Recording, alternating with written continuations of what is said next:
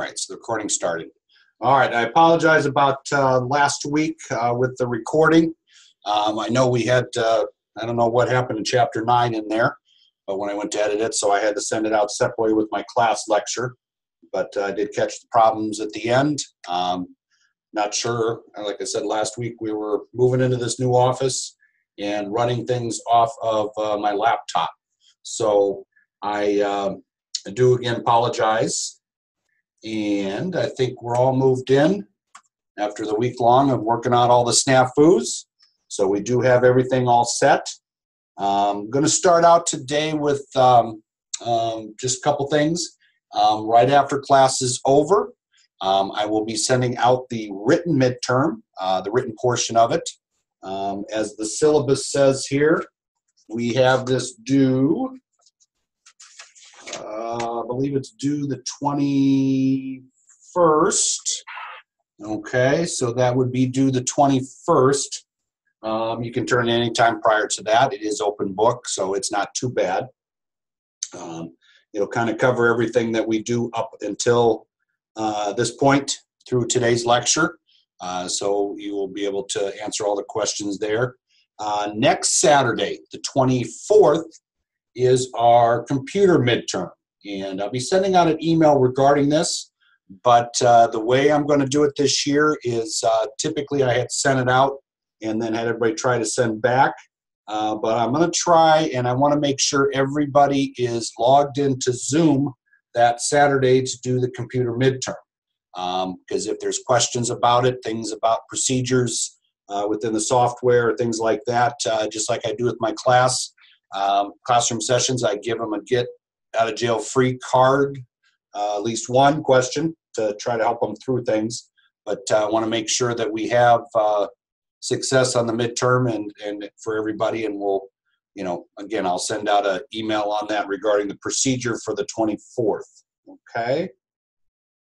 All right, last class, we covered capital gains, and we covered some retirement. I understand the retirement. I had several questions come in regarding the railroad one.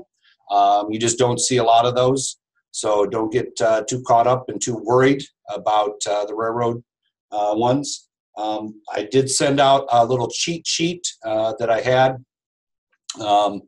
that regards the procedure of getting the blue and the green documents that you receive from railroad retirement, getting those into the computer. So I hope those were helpful on everything. Okay. Quizzes on Chapter 8 and Chapter 9. Just looking through the questions that are in there. Chapter 8 had capital gains. Big one was, make sure you understand the three bases: cost, adjusted, and basis other than cost. Make sure that you, big one with capital gains for most individuals, and where the confusion comes in is the difference between the ownership, residency, and test, and the 250 and 500,000 for somebody's personal residence as the exemption, so that they don't pay capital gains on that. Okay. As I talked about during the lecture a little bit, there are quite a few instances where, a home may be subject to capital gains because of the ownership. We see this a lot with life estates now, where people are basically turning the home over to the kids, putting it in their name. Mom and or dad get to live in the house, and then upon the passing of mom or dad, or put in the nursing home, the house is not subject because as long as it's outside the 5-year look back, you can protect that. But it does create a capital gains situation, because when the house is in the kids' names who do not live there as their primary residence, then they would be subject to capital gains if they choose to sell the house upon mom and or dad's passing. So just make sure that we understand that from those. Okay. Tax rates for the capital gains. I know question 11 in the quiz in Chapter 8 talked about the different capital gain rates that come out of the Pub 17. Just make sure you understand how that works for the, especially the ones that have to do with your personal income tax bracket and what capital gains are. We come into play a lot of that. I did a couple consultations yesterday with an individual and a couple that had some questions because they were moving some stuff around for retirement, had done some things with selling some mutual funds and their capital gains. We were making sure that, you know, they could do it all in 1 year, or maybe they did some this year and split some off into next year. 18's laws are just a little bit different as far as capital gains and the rates than 17 that we see in our textbook. But we were just trying to do a little tax planning to make sure that they weren't elevating their tax bill by their decisions to do things in the 18 tax year with capital gains. Okay. Chapter 9 was our retirement. As I said at the outset, this is one that, you know, is kind of tough with the railroad, but most of the things that we have to make sure is we understand qualified and non-qualified retirement. It's just kind of handling of the funds and when they're contributed and or distributed, easy for me to say, due to, you know, is it taxed on the way in? Is it taxed on the way out? Where are those funds distributed from? You know, how do we calculate the taxable amount if something does not have a taxable amount, but we do have the gross distribution? Talked a little bit about that simplified method that we use on that. And also we talked about a lot because we do see people dip into their retirement, either as loans through their employer, or we see them go into them just as a distribution prior to 59 and a half. Have to understand that there is a penalty plus the taxable. Sometimes they have the sense that there's an automatic 20% taken out federal, and that covers their tax bill. It may not, depending how the rest of their tax return works. And you can never forget about New York. It's always going to want its share of the pie. So we have to make sure that, you know, we understand that there is implications there. And we also talked with retirement about how to handle it on the New York side. There's that little spot on the 1099-R. We'll see some more of those as we do problems, but making sure that we check that little box. Box 1 is if the individual is 59 and a half. And again, 59 and a half doesn't mean they get that exemption for the entire year. If it's the year that they turn 59 and a half, we have to make sure we do an alternative calculation to only give them credit for the months that they are 59 and a half. The second box that we check off is the one for the government. The third box is for future use. And again, the fourth box is railroad. And I hope that the little handout that I emailed out to everybody, that was a big help for you for New York. Can get a little confusing. We talked a little bit about the 414H SUB. That's something that is defaulted into our software.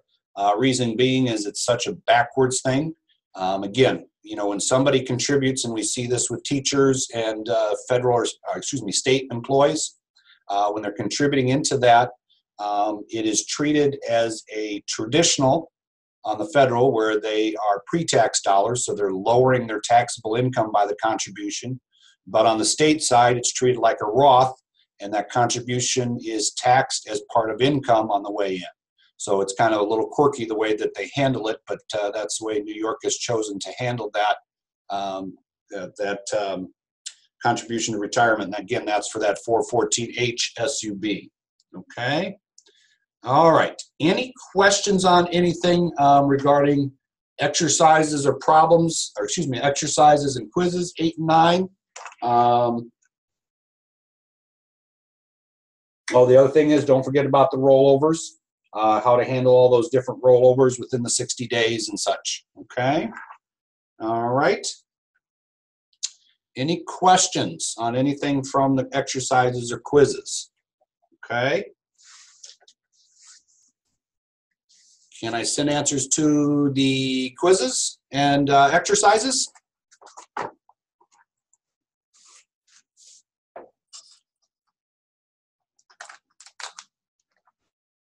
The problems? Yeah, I'll send out for, let's see, I think I've sent out through 7.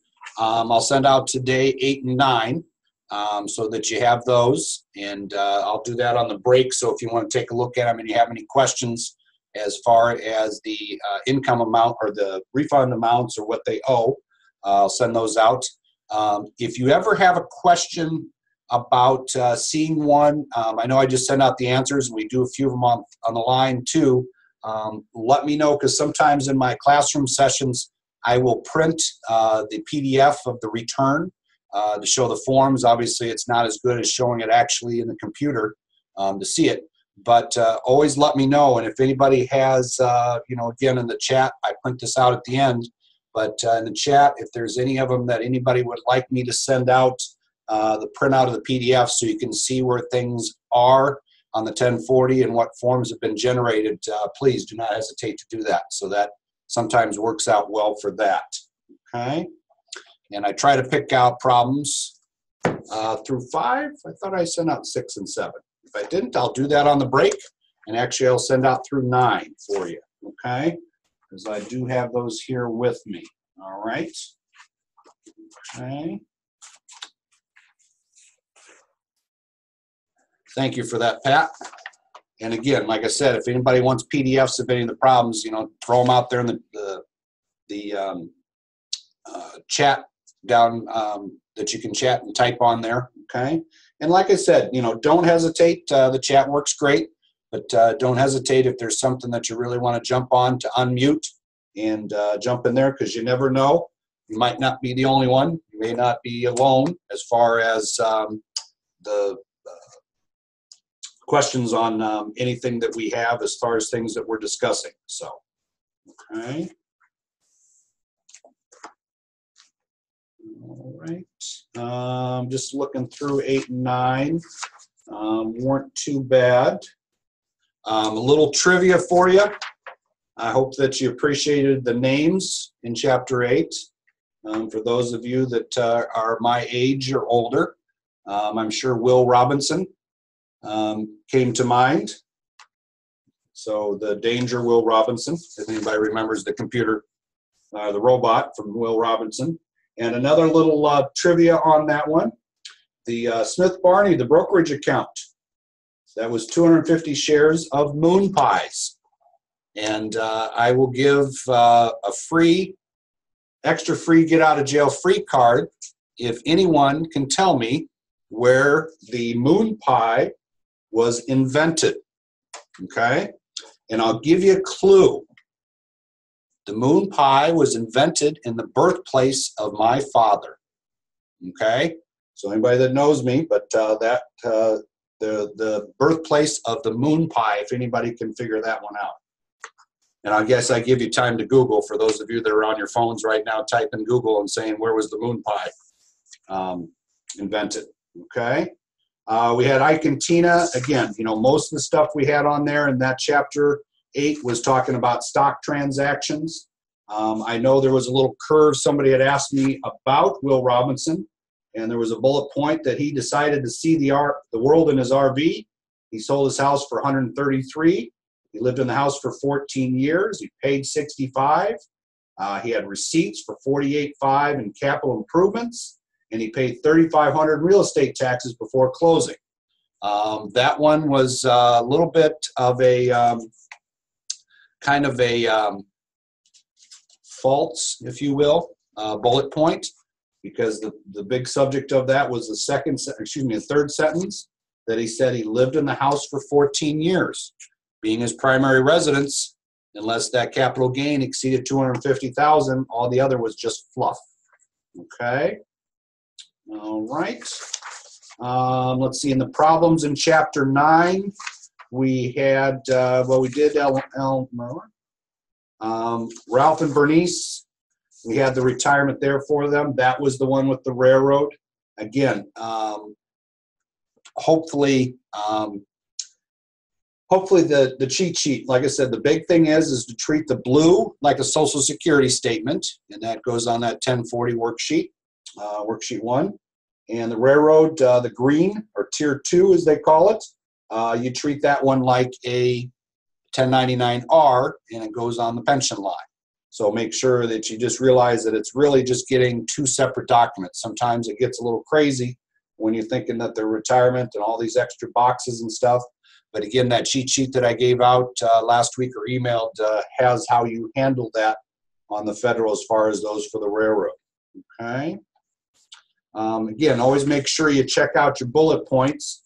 I know the problem with the rights had some stock transactions in there, and some of them did not have the basis reported, but sometimes that is in the bullet points, because you will get that where you have to ask the client, at the basis. I think I brought up the case of the lady that I did that had a stock transaction for stock that she had owned when she lived in Oklahoma, going back to the 70s, and the basis for it, she was able to chase it down, but it came to us typed on a piece of paper that was Xerox, and you could tell it was typed on an old Smith Corona with all the little correction whiteout things on it. So, some people keep good records of that. Make sure you do.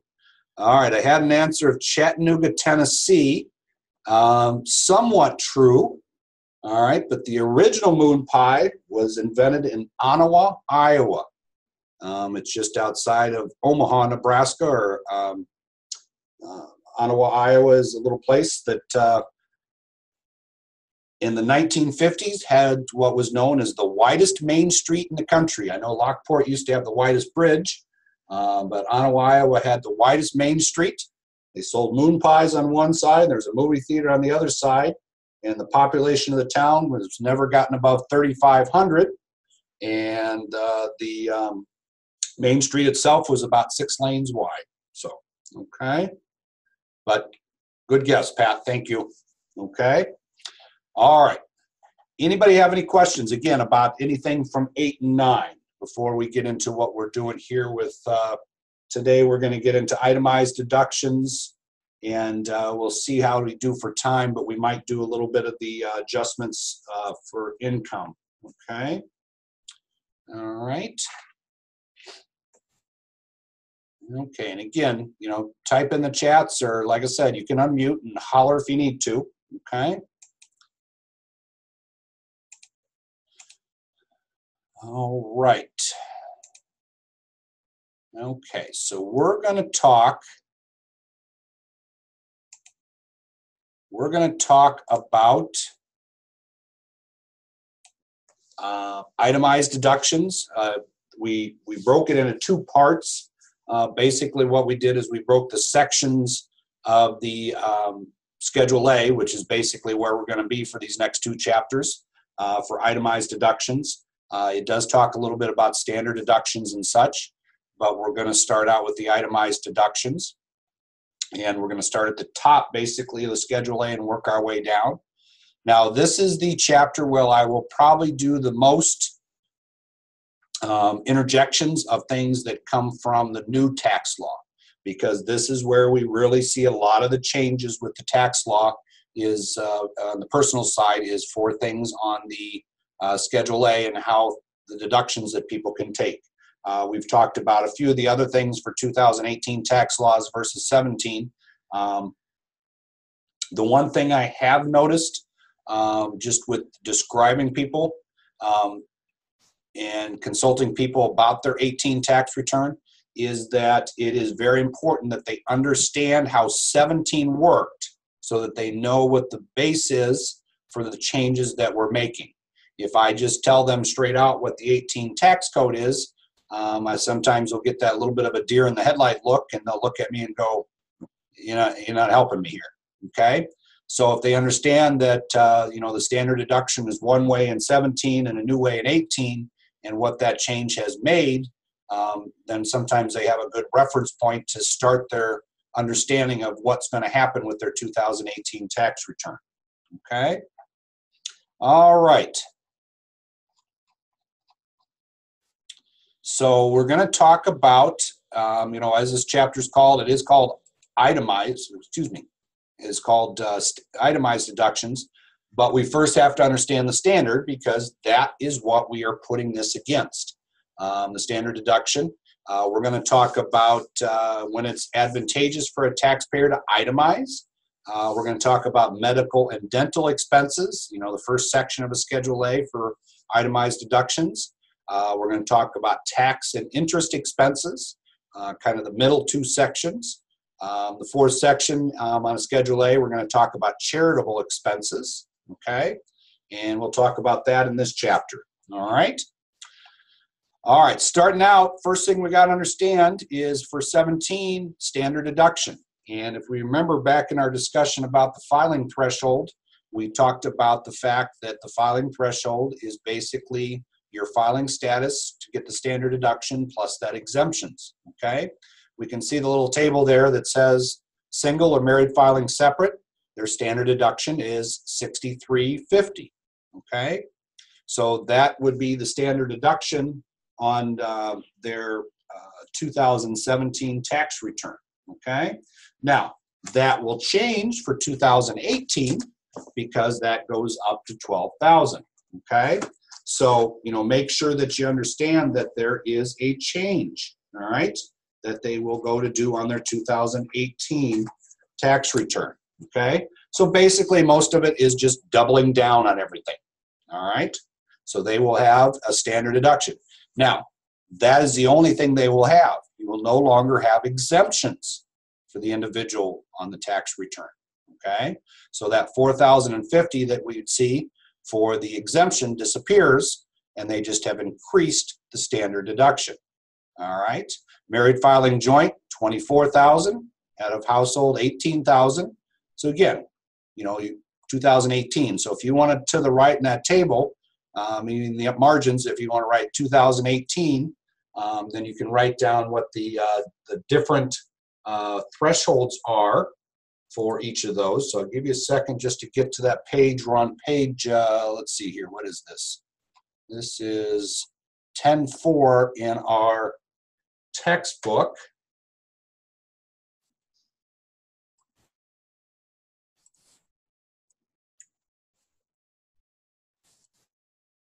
Okay, so if everybody can get there.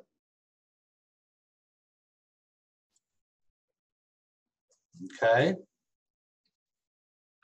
And like I said, for single person, it's now $12,000. Married filing joint, $24,000. And head of household is $18,000. So that's the new standard deduction. They no longer get the personal exemptions that we saw in 17 for 18. Okay. Now, just as we had in the past, the next little table that we come down, whoops, too far, that we come down with there is adjustments based on your age, okay? So there's adjustments to that based on the age. In 2017, we saw an extra $1,250 for married filing joint, or $1,550 for those over 65, blind, different things that we'd see right there that may be checked on the top of the 1040 page 2, okay? So for a single person, they would add $1,550 to their standard deduction, and for married filing joint in 2017, they would have added $1,250 for each person, okay? Now for 2018, we still see that. It has gone up a little bit. For married filing joint, they would have the $24,000, and then you get to add $1,300 for each person over 65. The standard for the taxpayer and the spouse. For single or head of household, if you have somebody that qualifies for that extra amount on their standard deduction, it is $1,600. Okay, so that's for 2018. But just know that that standard deduction is increased for somebody over 65. As the circle shows there on the top of 10.5, we see that the if they were 65, blind, whatever it may be, they have those extra boxes. That's where that extra bump on their standard deduction comes in. So basically, when we talk about the standard deduction, if you have somebody that is married filing joint, their standard deduction, if they're both over 65, is going to be $26,600, which is a lot of money. And, that's a thing that with the new tax law that there's a sense that the itemizing of deductions is almost going away. That's how they're trying to get everybody onto the infamous postcard. However, doesn't mean that it's going to be totally going away. I think I brought up last time that we had attended a seminar, some of us, with the state of New York, and the state of New York is basically kind of thumbed up their nose, if you will, at the federal, and they're going to just keep and let everybody itemize their deductions the way they always have in the past with no restrictions. So we're going to have almost two sets of laws in 18 for itemized deductions, one for the federal and one for the state, whereas in 17, the things that happened on the federal itemized deductions flowed to the state, and there was kind of a seamless relationship between the two. That will not exist for 2018. Okay. All right, so we talked about the standard deduction. Okay.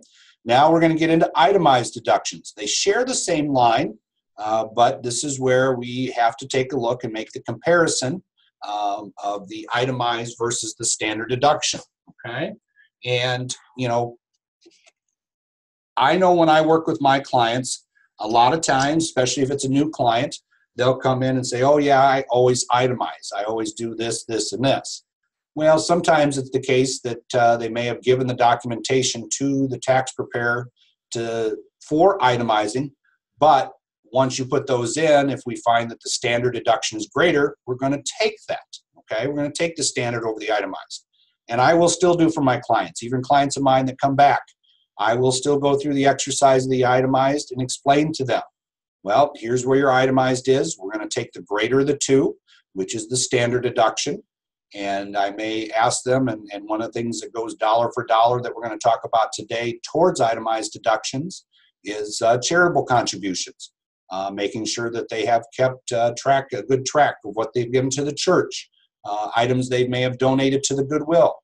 Sometimes we talked earlier about the inheritance of a house, making sure they did a good job taking inventory of cleaning the belongings out of mom and dad's that nobody wanted, that they gave to Goodwill, Salvation Army, AMVETS, whatever that may be, and making sure that we have a good list of that so that we can do a little extra on their itemized deductions. Okay? All right. We're going to talk about the best time when itemized is when we have high out-of-pocket medical, get above the threshold. Obviously, knock on wood, we don't want anybody to have a medical thing that would allow us to itemize strictly on the medical, but we are going to talk about that. We're going to talk about state and local income taxes. This is that SALT, if you will, that comes into play that you hear so much about for 18. State and local taxes, real estate taxes, property taxes, the such. Those are ones we're going to be able to itemize. No limitation in 2017. However, in 2018, this SALT area is going to be limited to 10,000. And again, it's made up of that state tax, and if you will, the state tax may be what's withheld on your W-2, plus your real estate property taxes and the such. Okay. Mortgage interest, obviously a big one. Changes for 17, we had mortgage interest. The change that happened in 17, we got halfway through the tax season, and they decided to put mortgage insurance premiums back into the law. So we had a ton of amendments to do. In fact, we had a stretch of about a week and a half where we had to hold all the returns while the IRS fixed the electronic filing so that the returns would be accepted with mortgage insurance premiums on it. So we have that. Like I said, gifts to qualifying charities and casualty theft or losses. Okay, so we're going to talk about those. All right. Okay. All right. Medical expenses, medical and dental expenses. They should probably put vision on there too. But as we talk about, you know, there's out-of-pocket medical and dental expenses can be deducted on a Schedule A. And for 2017 and 18, the amount has to exceed 7.5% of their AGI.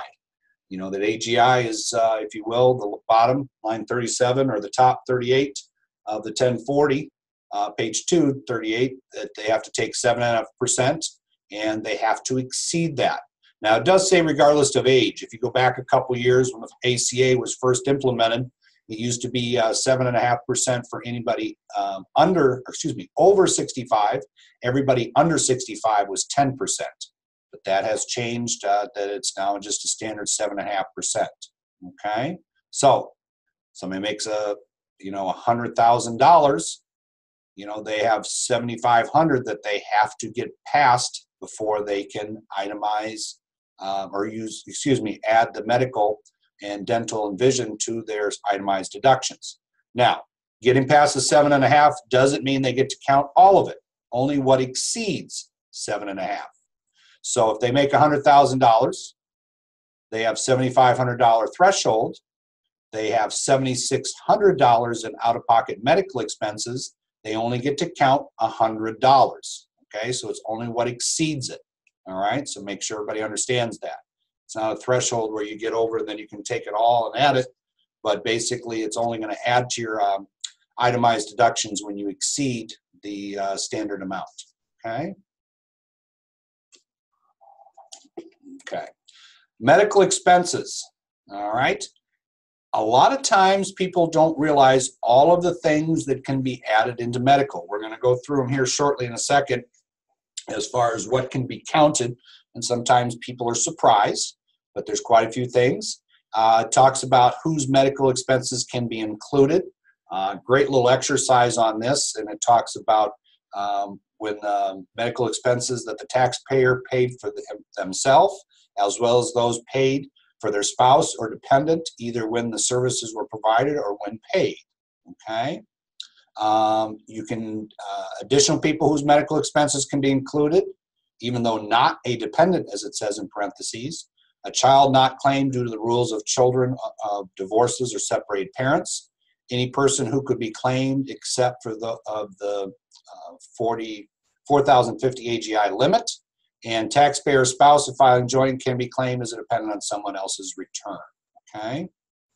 Like I said, great little exercise here. 10A that goes through those things that can be, or those bills and how they would be handled. So we'll let you work on that. Okay. Medical insurance premiums, they can be included, but the only ones that come over really from a tax document per se are the ones for Medicare. If somebody has insurance that is deducted from their pay, that is usually pre-tax dollars, so you've already taken the advantage of it on your W-2, so you don't get the lowering of your pre-tax for paying for health insurance plus having it go towards your itemized, double dip if you will.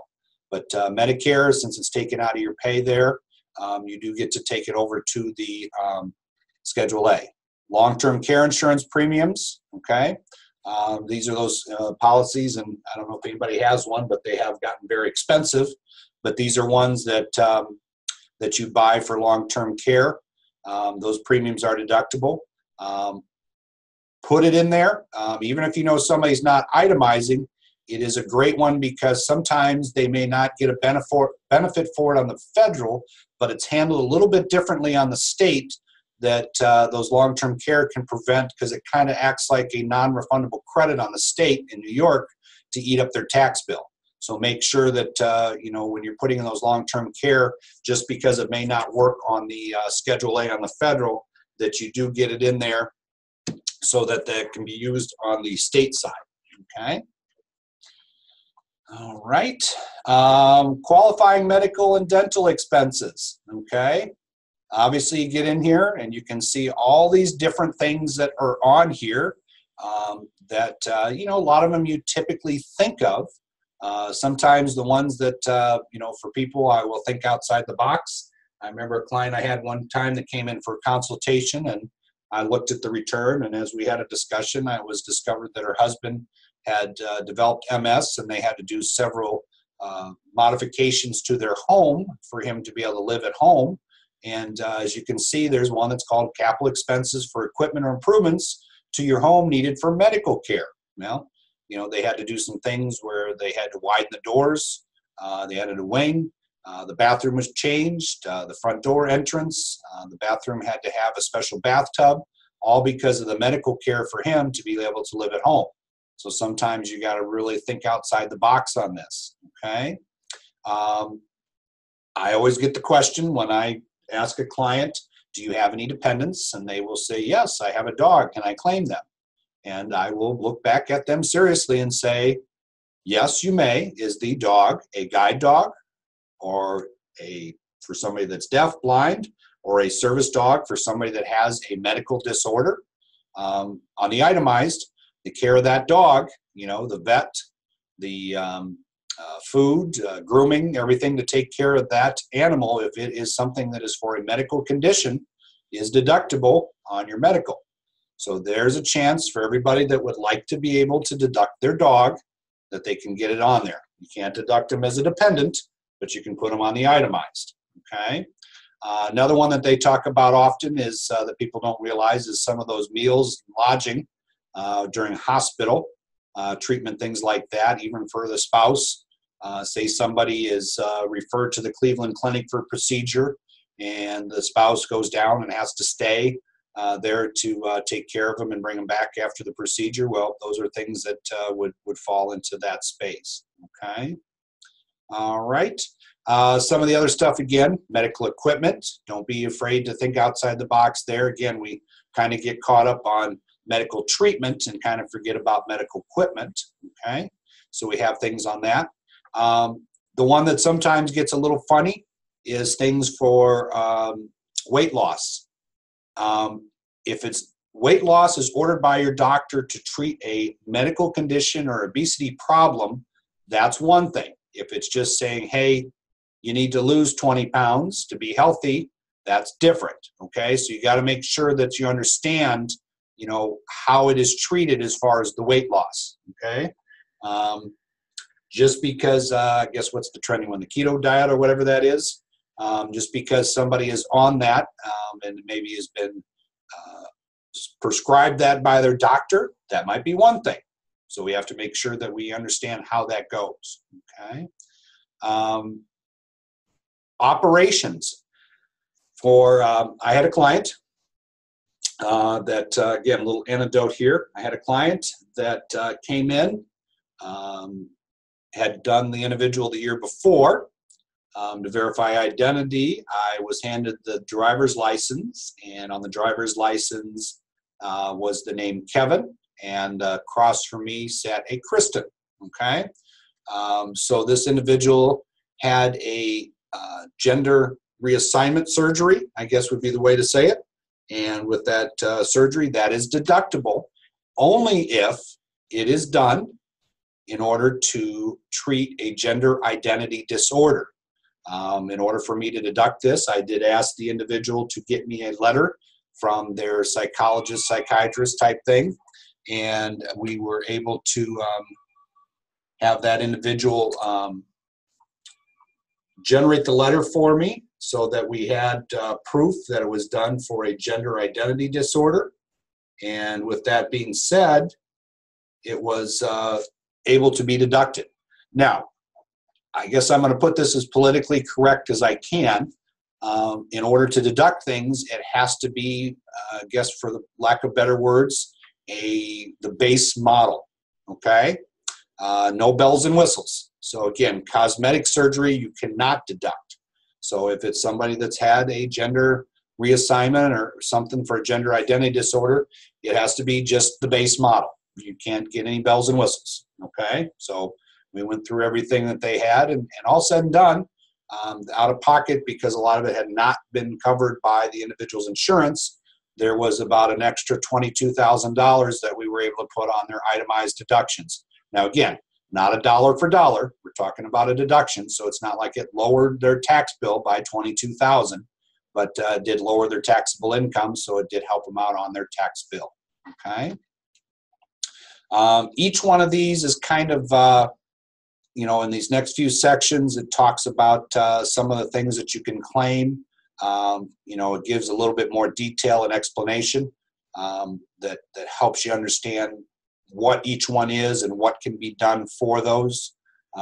Transportation's a big one. The thing is a lot of people for transportation with their mileage. If they're driving themselves for treatment, that's one thing with the mileage. If it's a case that sometimes Medicaid in New York will cover your transportation, that is not an out-of-pocket, okay? Because the expenses, really aren't yours. They're being paid by somebody else's, okay? We talked about the health insurance that you cannot, or anything that is reimbursed. So if you have a health savings account, again, pre-tax dollars that you have, those cannot be deducted on there because you're paying already with tax-free dollars in your health savings account. Okay. All right, so we have all those, and again, these sections are just kind of talking about all the different explanations on everything that has with the different medical expenses and such, what can and can't be deducted, and kind of distinguishing those. Okay. All right, taxes paid. Oop, hold on one second here.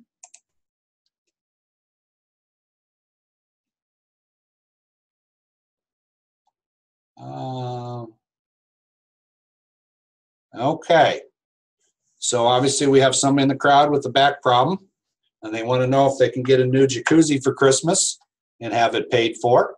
Okay, yes, that is one of those things that there are, if it's a treatment and prescribed, that individual has a chronic back problem that they have for the let me get the tax book out and I'll kind of tell you what it says about it. But if it's really something that is part of the treatment, okay, and as it says here, let's see here. All right.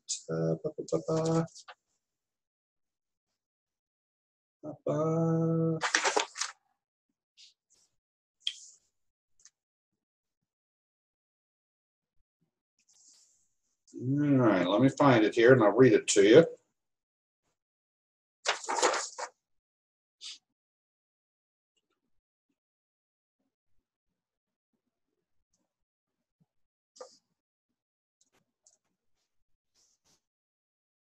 I can't find it in there, but yes, that is the case if somebody has a chronic back problem, that is something that would be able to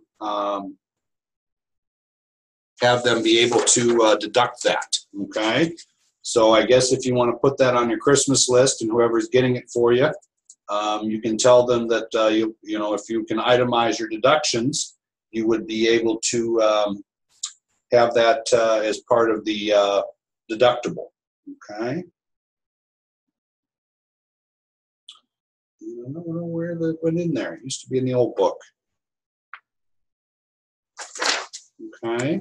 Probably would have to go under something with the capital improvements that we talked about, things like that. But yes, you'd obviously have to be very careful and make sure you had documentation on everything to be able to make sure on that. Okay. All right. Any other questions on anything about the medical? Like I said, don't be afraid to think outside the box. The one I talked about with the gender reassignment and the gender identity disorder, I actually had to go find a legal case within tax code to be able to give me the specifics and how I was to handle that. So sometimes it takes a little research, but the individual, and it was obviously a sensitive situation. It was a huge help because of the procedure. There was limited income that year because they weren't unable to work, and really helped them out. So, okay. All right, because we had a little lower threshold with their gross income, so it was easier to deduct more of it when we had to get past that 7.5%. Okay. All right, taxes you paid.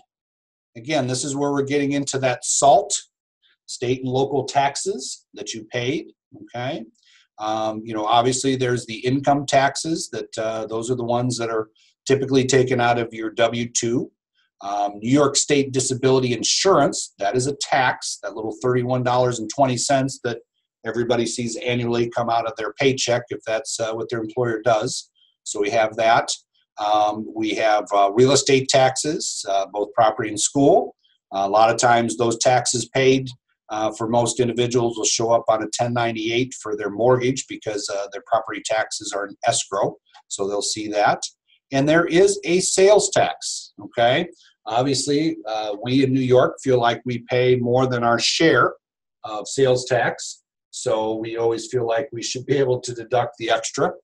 But most of the time, it's very difficult because you have to choose between the income tax that is coming out of your W-2 or what you pay throughout the year in the taxes there versus what your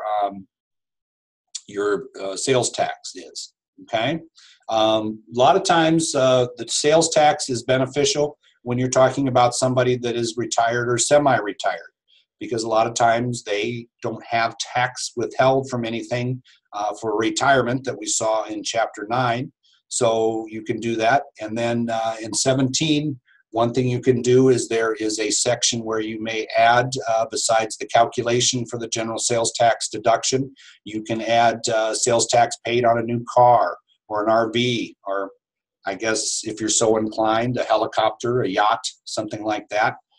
Sometimes you can do that. And then obviously there's a section for sales tax if you have that individual that comes in with their little shoebox and they have added every penny of sales tax off of every receipt that they've paid all year long. Okay, so those are the taxes that you can deduct. Great little table, talks about ones you can and can't deduct there. Okay, all right.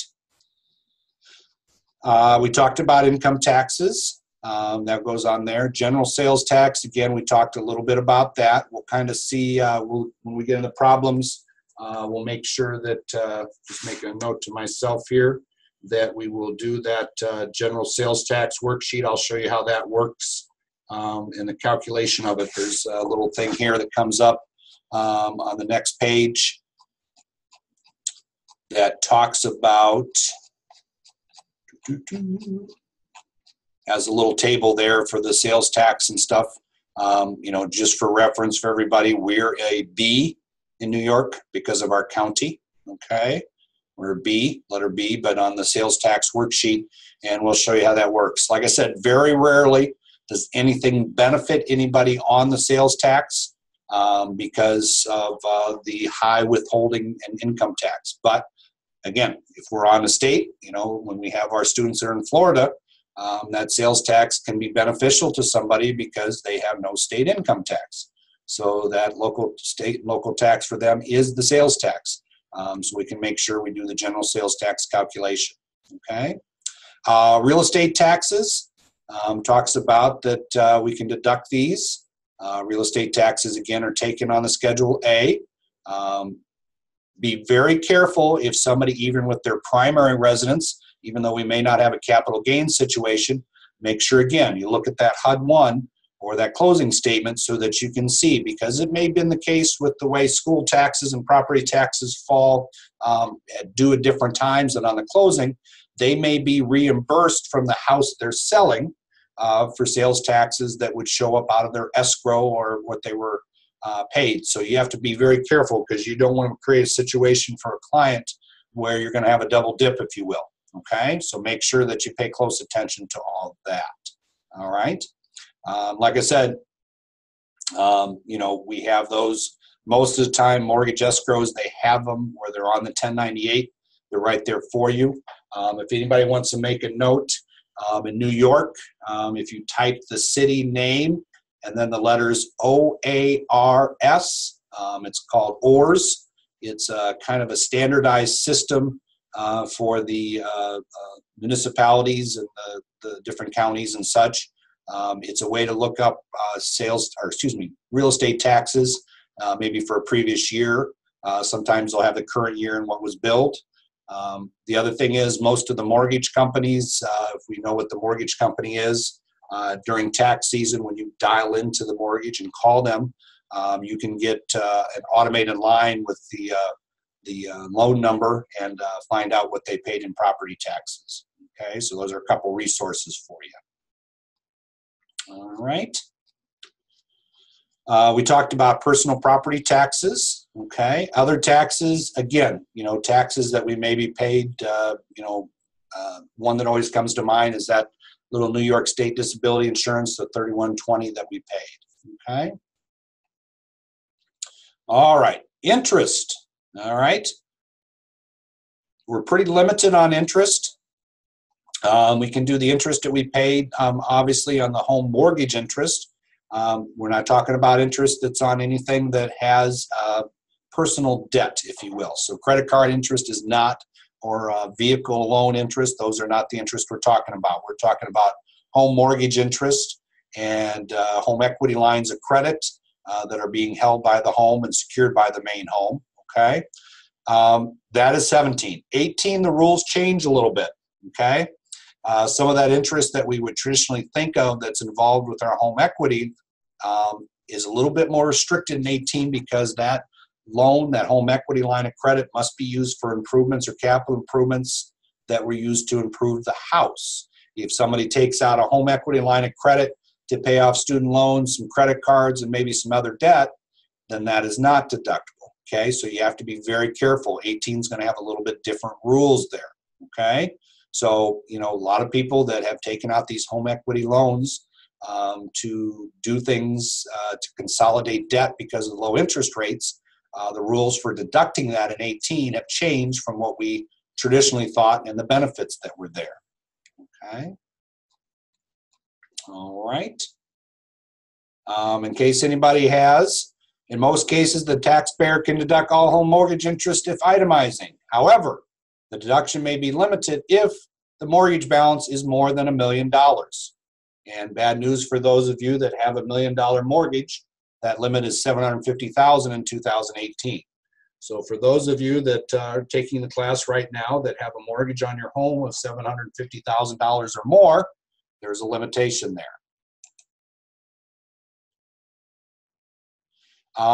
Good question about should we request receipts from the client for the home equity? Actually, the 1098s are supposed to be a little bit more descriptive for 2018. You know, there's going to be a little bit more. We're actually talking about for our waiting room forms that they complete prior to coming in for the tax return. We're going to add some questions and kind of a little simplified worksheet for them to describe, you know, outside of their home mortgage, if they have a home equity line of credit, as to what that was used for. We just have to ask the questions. Yes, you know, to answer your question, we may have to seek receipts or, you know, really documentation. You know, I don't know if this is something that the IRS is going to scrutinize more as things go along, okay? Points, you know, we can deduct those. Typically, again, they're on the 1098. A lot of times they're added right in with the mortgage interest, okay? But we can deduct those, all right? Be careful on somebody that I see down here. We talk about refinance loans. A lot of times people come in, they're kind of used to bringing in one mortgage statement. If they refinanced or their mortgage was sold, make sure that they have both 1098s from both institutions that doing the loan. It's just an important one. I've had people when I've had to amend them where they come back and says, you know what, I thought that seemed low. We refinanced, and I knew our interest rate had dropped, but it seemed low. Well, they had forgotten to get the mortgage interest statement from the prior lender and bring it in, so we had to amend the return. Mortgage insurance premiums, again, 17, they're there. 18, they're there as far as we know. This is one that tends to have 9 lives. It comes and goes. There is a limit on the deductible amount. You can see some thresholds there. So sometimes even if last year in 17 when they put, actually it happened about mid-February, about halfway through the filing season, we had to put mortgage insurance premiums back in. When we did that, we had to amend. Again, we held a bunch of them, and some of them we had to say it doesn't matter, and they said yes it does. They put it back in. We said no, because there's this phase out because of where their income threshold was, that they did not get to take the mortgage insurance premiums. Okay. It talks about investment interest. You see a little bit of that. Sometimes more so, those are things that may come over from a K-1 with things that they had through a partnership, an estate, a trust, something like that. Okay. As we talked about, interest that cannot be deducted, personal interest, service charges, credit card fees, loan fees, credit investigation. It does say mortgage insurance premium and VA fundings. Put a line through that. Again, that was put back in. Interest to purchase or carry tax-exempt securities. Okay. So again, you know, those are interests that we cannot put on the Schedule A. okay? And a big one we always have questions with is car loans and credit card interest, type of a personal ones, okay?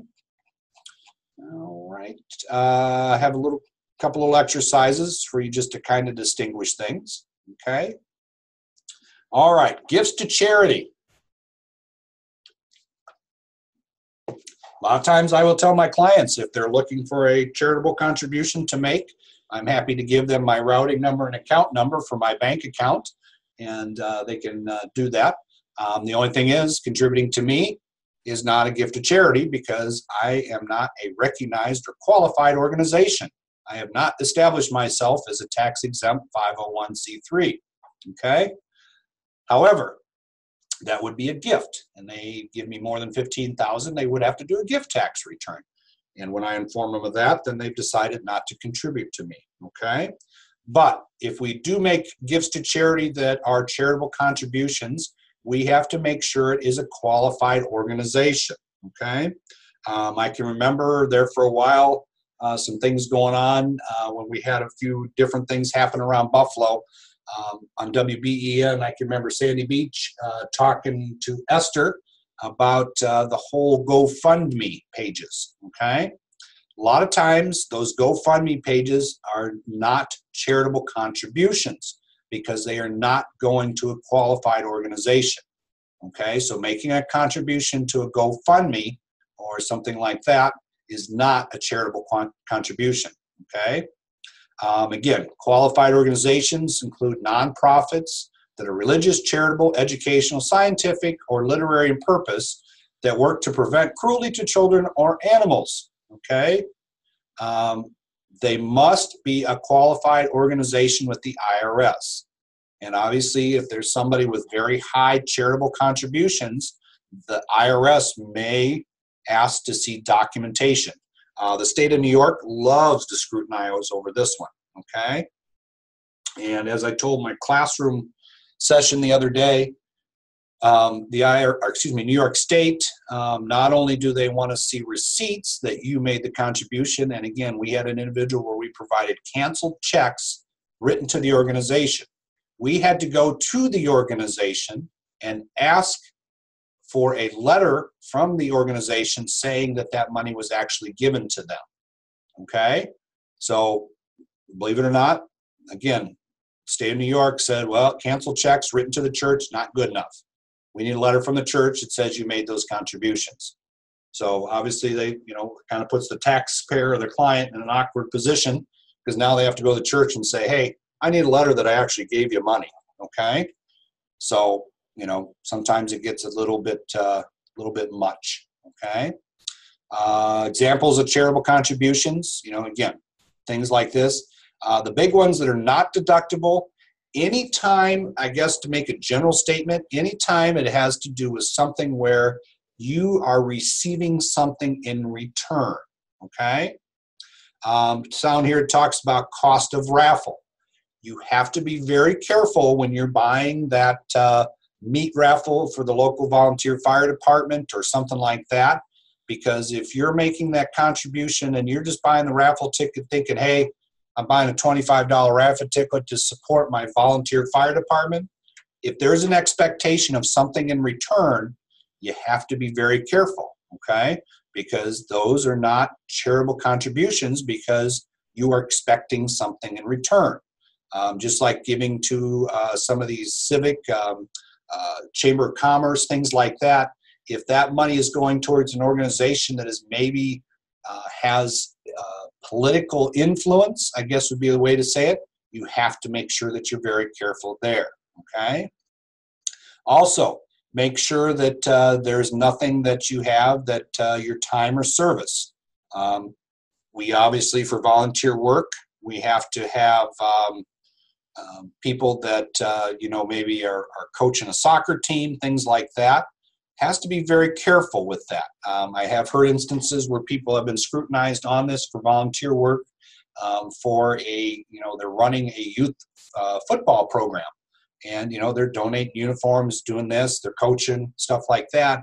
Well, the IRS kind of scrutinized it a little heavy because their child was participating in the league, okay? So this kind of puts a little bit of a snafu, if you will, because then you have to say, well, is this person really volunteering their time, or would they be there anyway because their child is participating? Okay, so again, you have to kind of ask the extra questions as to what is their expectation? Are they receiving anything in return? Okay, cash contributions, again, canceled checks, credit card statements, things like that. I guess now in this eyes of New York State, you must provide a letter from the organization. We have somebody going through an audit. Like I said, they had all the canceled checks, and we sent them in. And the New York State said, nope, not enough. We need a letter from every organization saying that you contributed. What it boils down to is they just didn't want to give them their refund. Okay, payroll deduction, another great one. A lot of times you see a lot of the organizations around here participate with the United Way, and their payroll deduction, it's going to be on the W-2, so make sure you pick up on that. Okay, all right. You know, if you have somebody that has a gift of $250 or more, make sure that you're listing separately what those contributions are. Okay, all right. Non-cash contributions. All right, these are the ones where we're giving household items. All right, and I realized when we go through mom and dad's house that we're giving away items that nobody had wanted, or things like that, or did not sell, and we're going to give them to a charitable organization, a qualified, I should say, organization. Just because it has sentimental value of X number of dollars does not mean that it has a fair market value of the same amount. Okay, the Goodwill, and there's a list in here, has a very good list of giving value to things as far as fair market value for things contributed. And again, just because, you know, it's this tea set that nobody wanted and couldn't sell at the garage sale, but, you know, hey, I remember that was a wedding gift that great grandma got, and it has a lot of sentimental value. That does not determine the fair market value. Okay, so make sure that you are going through those to determine the fair market value on everything. Okay.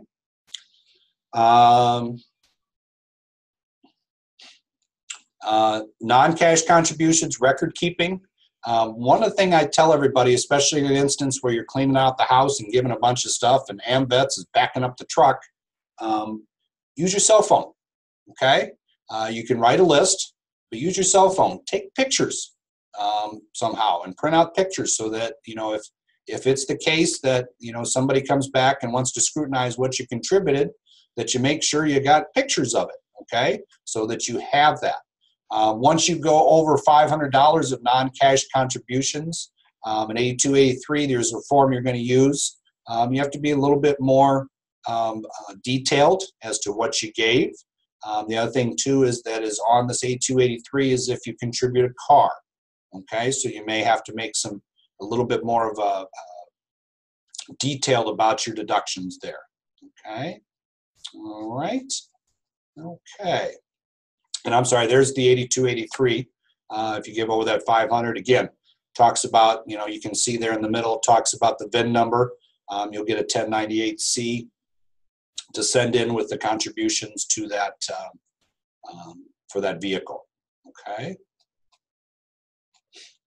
Limits on deductions. Again, there's some thresholds with charitable deductions that you can be limited on that.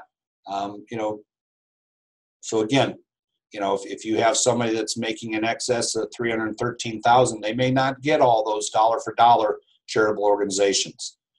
Here's the chart I was talking about with the Goodwill that they have out there. I print for my clients, and if I have somebody that is going to have this, I'll put it in their client folder for them with the return so that they have record of it. Best example, if I go to t-shirts, it says $1 to $6. Well, $1, it might be something you sell at the yard sale that's going to turn into a rag for somebody to wax their car. Okay, $6 might be something that somebody is going to buy in a thrift shop because it really has some value. So again, you have to be legitimate about the value of these. Okay, the one that comes in quite a bit for men, you know, Grandpa was 5'2" and and nobody else in the family was that size, and a lot of these suits were almost brand new. You only wore them to church on Sunday. Still, there may only be a $10 to $30 value just because, you know, they're a suit that was never worn and has a great amount of sentimental value. Doesn't mean the fair market value or the thrift store pricing would match that value, okay? One that I do tell everybody to keep an eye on, and sometimes people forget, is contributions to nonprofits when you do electronic devices. Actually, those are pretty lucrative non-cash contributions, because a lot of times those organizations are harvesting the gold, platinum, silver that are in those, and that's the way they make their money. So the contributions of old CPUs and printers and stuff like that actually are a pretty good non-cash contribution. You know, just make sure that, you know, again, depends on the age of it, but realize that they have those in there because they're harvesting those precious metals that are inside them, okay? All right, some exercises there on charitable. Again, we have a Schedule A, and we've pretty much gotten through line 19 as far as the Schedule A. And, you know, the next chapter we're going to talk about the other side, itemized deductions. We're going to get into some casualty and theft losses, employee business, work-related, in the 2%, non-2%, okay? So what we're going to do right now is we're going to take about a 5-minute break so everybody can stretch their legs, warm up the coffee if they need to. All right, and we will be back in about 5 minutes, go through the other and do some problems. And again, here on the break, I'm going to try to send out the answers. Let's see, I'll send them out through chapter 9. So I'll send out 6 through 9, and we'll go from there.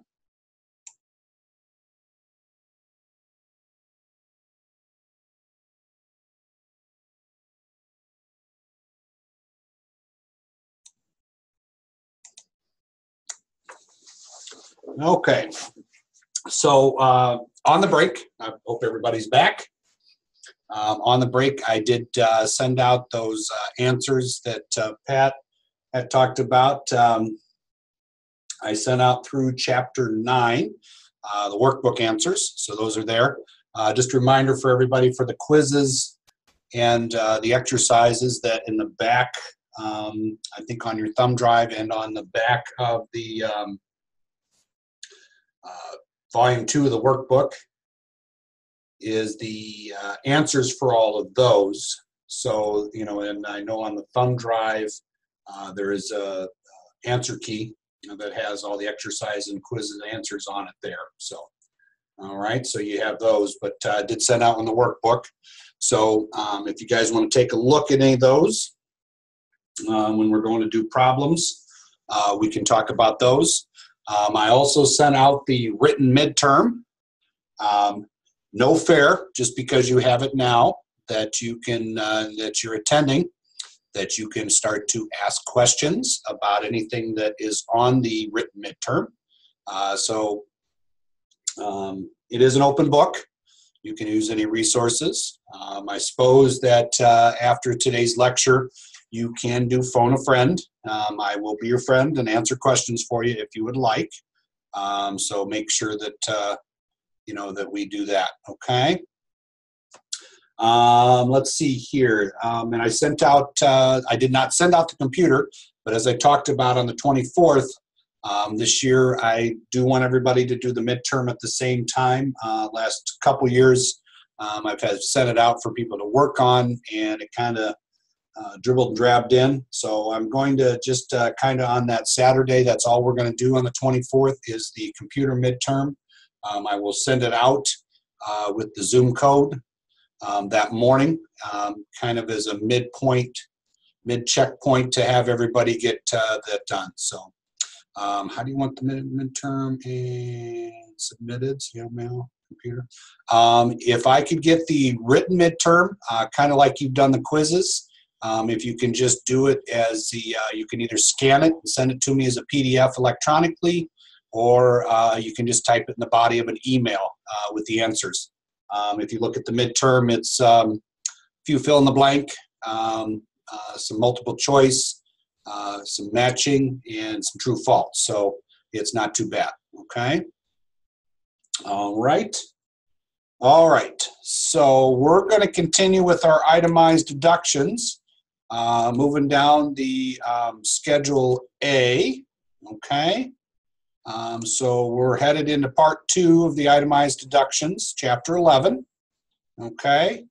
And we have on that, we're going to talk about, let me get to our objectives here. We're going to talk about casualty and theft losses on those. The net operating loss on the Form 1045, we're not really going to talk about that. Basic tax returns, you really don't see anything with that.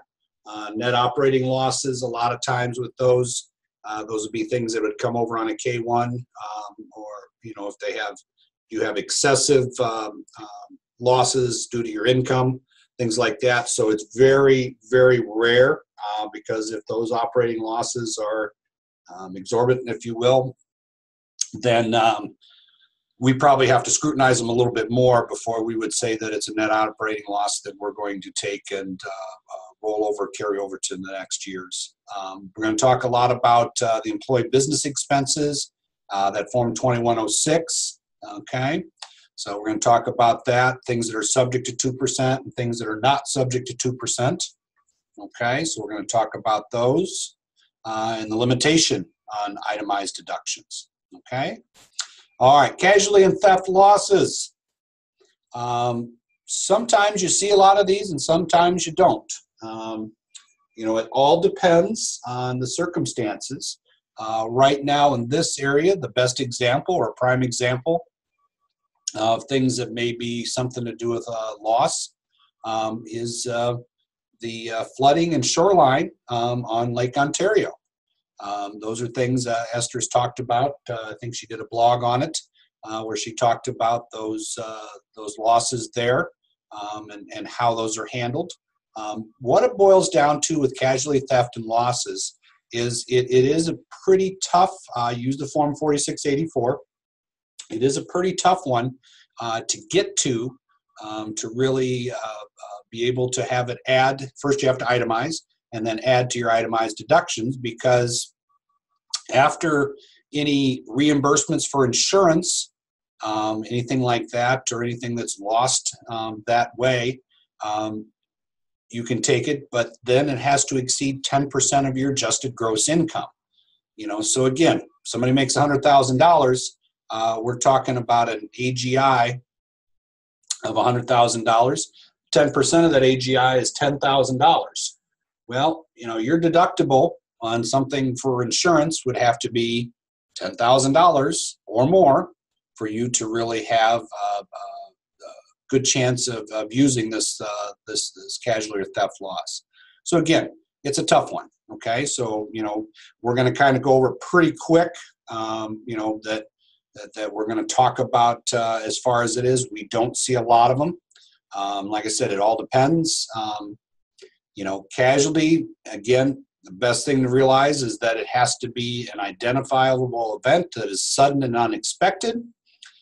Things like car accidents, earthquakes, obviously, you know, thoughts and prayers to those in California with the fires, floods, you know, disasters, mine cave-ins, shipwrecks, sonic booms, storms, including hurricanes and tornadoes, terrorist attacks, vandalism, volcanic eruptions. I mean, you know, those are pretty identifiable and those are pretty sudden. Okay, so those are things that we would have on those. Okay, all right. Non-deductible. I guess my favorite that they put in here is that it talks about, you know, if you got somebody in the house that's clumsy, that's breaking china, that's not, you know, something that you could do as a loss. You know, and I guess here, if the family pet eats your couch, again, not something that that we can deduct as a loss. Okay, and then the other thing too is some of those things where it talks about the progressive deterioration. You know, if it's something that you know you are knowledgeable of and have a chance to prevent, then that would be something that is not sudden and unexpected. Okay, so you have to be very careful with that. All right. Theft. This one, the biggest example, and it's right there underlined in the middle of the screen, is a Ponzi type investment scheme. If somebody has their money taken in that manner. However, you have to be careful. Actually, about 2 weeks ago, helped an individual that was behind on their taxes. And one reason is back in 2013, they had invested some money in some oil and gas in Kentucky and Tennessee. They had invested this in a partnership that they had been given the opportunity to purchase into. When they did this, they found out that it was a scheme. It was an investment scheme. It was not a Ponzi type scheme, but it was an investment scheme where there was actually no oil or gas rights involved. So the individual put this money in there, and actually it went to court, and it was not deemed a Ponzi scheme, so we had to take it as a capital loss. So even though they had invested $45,000 in this, and the guy took it and was never to be found, but the criminal case to charge him with it and put out a warrant for him, basically said that they had a capital loss because of their investment, so we can only take it $3,000 a year. It was not a Ponzi type scheme where we could do this casualty and theft loss. Okay, so again, you just have to make sure on that with when you're talking about theft or loss of things like that. Proof of loss. Again, I go back to the day and age of cell phones. Make sure that you're snapping pictures, things that you've lost. I tell people too in situations like this, it's not a bad idea to take a Saturday afternoon. Maybe you can do it after today's lecture. Take a walk around the house, snap some pictures of belongings. If you got that, Babe Ruth rookie card sitting on your bookshelf, make sure you snap a picture of it and put it somewhere safe, or get it on a thumb drive that you can put in a firebox or safety deposit box or something like that. You have to have some records. Just as when you make insurance claims, again, I go back to clients and I try to use stories like that to kind of get you a sense. I had somebody that I was helping with them doing some loss because the insurance would not reimburse them for some things. This lady was actually lucky to be alive. Had a neighbor that did not take care of a tree, and it was on the neighbor's property. The tree actually fell through the house in the kitchen while she was standing at the sink and fell right behind her. Knocked her over. She did have some injuries, but she could have been killed. But there were some things that, because they really didn't have records of, that were in the kitchen that were of value, that they weren't able to do, and we were able to pursue some things with some losses there for them, some casualty losses. But again, if they would have had some pictures or more of an inventory or log, if you will, of what their belongings were. So it's always a good idea to do that. Okay. All right. Got somebody in the chat. Give me 1 second here. Okay. Deductible from a car accident count as a casualty loss? Yes. But again, when we talk about the deductible, like I said, you have to have it exceed 10% of your adjusted gross income. I hope nobody's driving around with a $10,000, again, if somebody makes $100,000 or even $50,000 as their adjusted gross income, $5,000 deductible. And again, it's one of those things that then we get to take the amount in excess of the $5,000. So if we have a $6,000 loss, we only get to count $1,000 towards our itemized, and then we have to itemize. So there's a couple thresholds. So the answer is yes, but it's a tough one with the car accidents because again, it's tough when you have, hopefully nobody has that bad of insurance that they have that high of a deductible. Okay. Big thing, like I said, is, you have to do a fair market value for those things that are lost. That's why I talk about the, pictures and the good inventory. Kind of goes back to our talk of adjusted basis with property. Okay. And again, I talked about the fact that you must, any reimbursement that you had, you have to subtract that because it's kind of a cash basis. If I have a loss, but I am reimbursed, inventory, again, I go back to sometimes when you see something happen with an insurance company, they will give you what they can term what you've identified, and they'll give you fair market value of that based on some tables that they may have and the adjusters out. And, I go back October storm. You hear about a lot of people that lost awnings, porches, furniture, stuff like that. I'm sure all the insurance adjusters had very accurate charts that were able to give fair market value to all those things and determine it. But, that if they were reimbursed for that, then again, it's not a loss because you were paid for it. Okay. All right. As I talked about it, there's that 10% rule. There's even a $100 rule, but a 10% rule. And then, it has to be subject to a good portion of your income, and then go above that in order for you to actually take it. Okay. You're going to do a little exercise with the 4684 to kind of see how that calculation goes and how it flows over. There's a little example here where it talks about a car accident for Tony that asked the question there.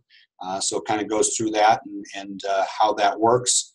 When it's all said and done, again, it's a situation where, situation has to be such that we can get to the threshold to take the casualty and theft loss, and equally we have to be able to itemize. Okay. All right. Okay. Again, a few exercises there about the loss. Again, net operating loss, I'm just going to let you have that there for you to read it. You just don't see enough of it to really spend any time on it. Okay. All right. All right. Employee business expenses. We have business expenses that we have that when you are a W-2 employee, that you can deduct on your itemized deductions. Okay. That is for 2017. 2018, these are disappearing. Okay, so they're no longer going to be deductible in 2018 on your Schedule A.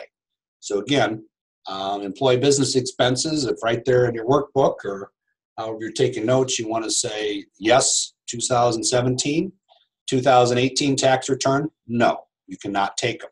Okay, so anything in this area with these 2% job related. Okay. As far as job and business expenses, we're going to talk about things that are ordinary and necessary for travel, entertainment, gifts, and transportation. Okay. We talk about ordinary expenses that is common and accepted in a trade or business, and necessary is one that is helpful and appropriate for that business. Okay. And again, it notes there that they must be unreimbursed expenses. Okay. Again, I use New York State as an example. I have an individual that I'm helping with on something of an audit from New York State.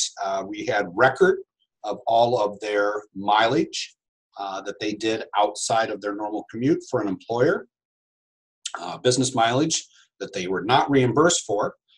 We had a log. We provided everything we needed to that states. When we provided that again to New York State, they came back to us and says, fine. But in order to prove it, we need a letter from the employer stating that this is what they asked you to do.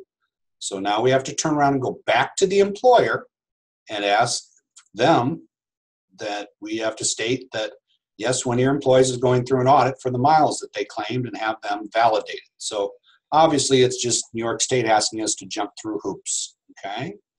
We're going to talk about the 2106. There's a regular and an easy form. Again, and this is where it exceeds 2% of their AGI, okay? And this is a tough one. This is areas where we're going to see union dues and different expenses that somebody has. But again, if their income is higher than that 2%, that's a tough threshold for us to overcome. All right. Travel expenses may be deductible when the employee is traveling away from their tax home for their profession or job, okay? Generally, their tax home is, where they, work or, where they live and work. Okay. And it may also be for sleep or rest. Now, The one thing is about this is that, we bring into play here, and this is a good time to talk about it, is when we have somebody that is away overnight, and or best example is a over-the-road trucker, they would get a per diem. That per diem is basically meals and incidental such. And, based on somebody, and I have my over-road truckers come in with their logs, and, out of 365 days, they were out 210 or whatever. And we kind of pick apart, where they drove, states, areas, because each one of them has a different per diem. So we keep track of that, okay? And so they are allowed to take the meals and incidental, especially for an over-the-road. It kind of gives them, a reimbursement, what somebody might normally take for lodging in a hotel because they're sleeping in the back of their truck, okay? Talks about the difference between a temporary and an indefinite assignment. Make sure that you understand those. A good example on those, again, I think I've used it before, is road crews, where, somebody that works for a road crew goes out and they may be on a construction job for a year or more. It seems like road construction takes at least a year, but going out for road construction for a year or more, that's kind of an indefinite job assignment, okay? Meals, whether you believe it or not, the IRS has said that you must eat, okay? So for all your meals that you're eating while you're working, those are not deductible, okay? You can take 50% of unreimbursed meals if it is for a business meeting, okay? So again, the IRS has deemed that you must eat, okay? So they're not going to allow you to write off your drive-through of Tim Hortons every morning. But if you go to Tim Hortons and you meet with a client, you're a W-2 employee, that's something that could be subject to being 50% being written off. If you're going to Tim Hortons with your laptop to do some work, that is not a meal that you're going to be able to deduct. Okay, so just make sure that we understand that. All right.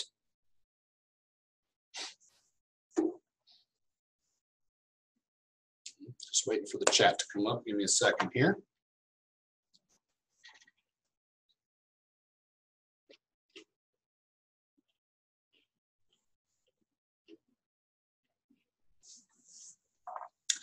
Tony brought up a good point. When somebody is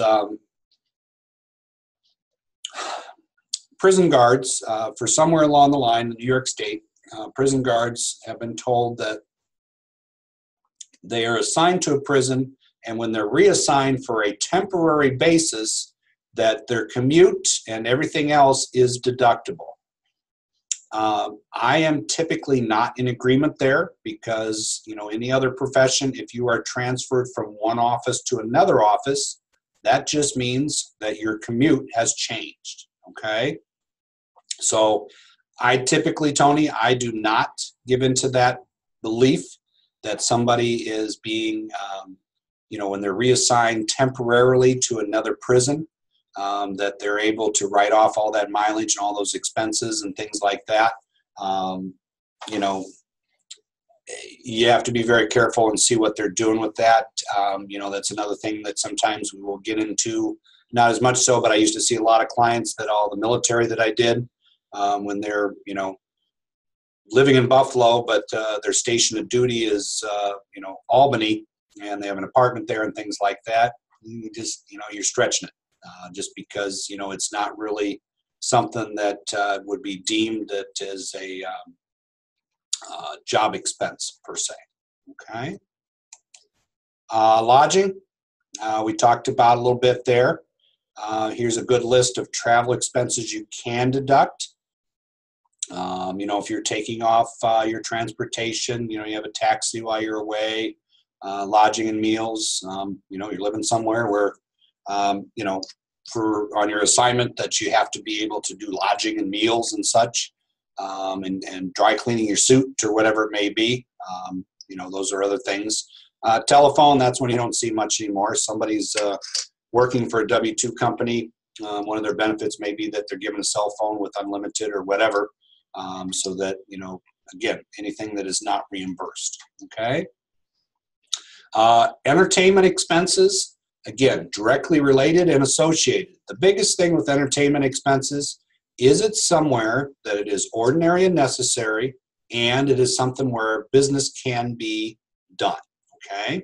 Only 50% on reimbursement entertainment expenses is deductible.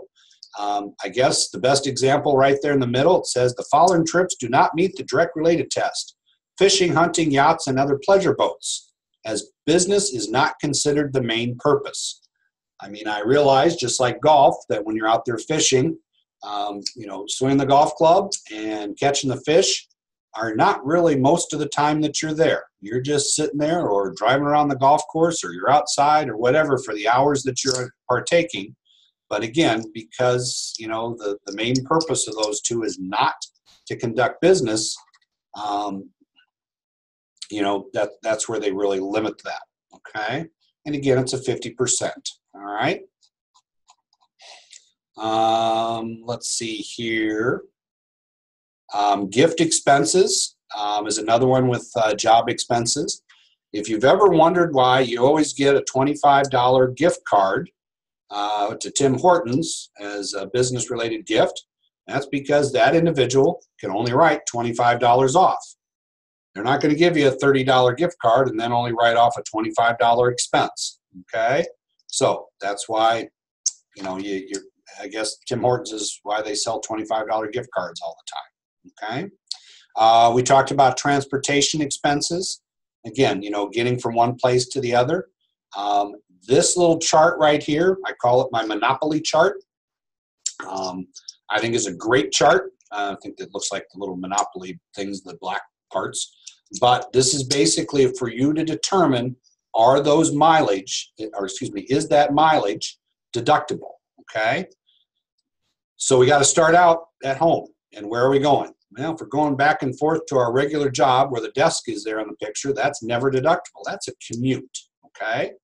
Now, if I go to my regular job and then from there I work a second job. Speaking of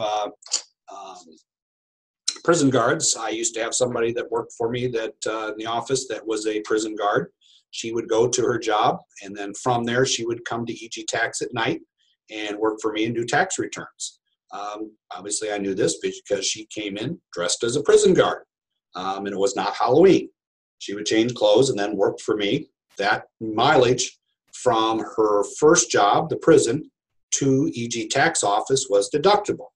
Now, when she went from her job at EG Tax home, not deductible, okay? So you have to understand that, all right? Another example, we talked about temporary work location. So if somebody goes to an office, say they're a plumber, and they have a main corporate office and they go to that, well, from that, their job and assignment, they go to temporary work locations and they are using their vehicle that they are not reimbursed for to that temporary location. That would be deductible, okay? So make sure that you understand which, and follow the little arrows in the flow charts, because then they're going to go from the place they worked back to the office to complete the day or turn in their billing and then go home. Well, just that trip back and forth to that temporary work location is deductible, but not going back and forth to home, okay? So make sure that this is one of those great little charts that the IRS has to really have you be able to visually explain, okay? 17, we're going to get 53.5 cents per mile. For 18, 54.5 cents per mile, okay? And again, this is the big one, and I talk about the fact with the difference from 17 to 18. This is the one that Esther talks about that makes absolutely no sense, is these business expenses against the actual expenses for things in the for W-2 employee.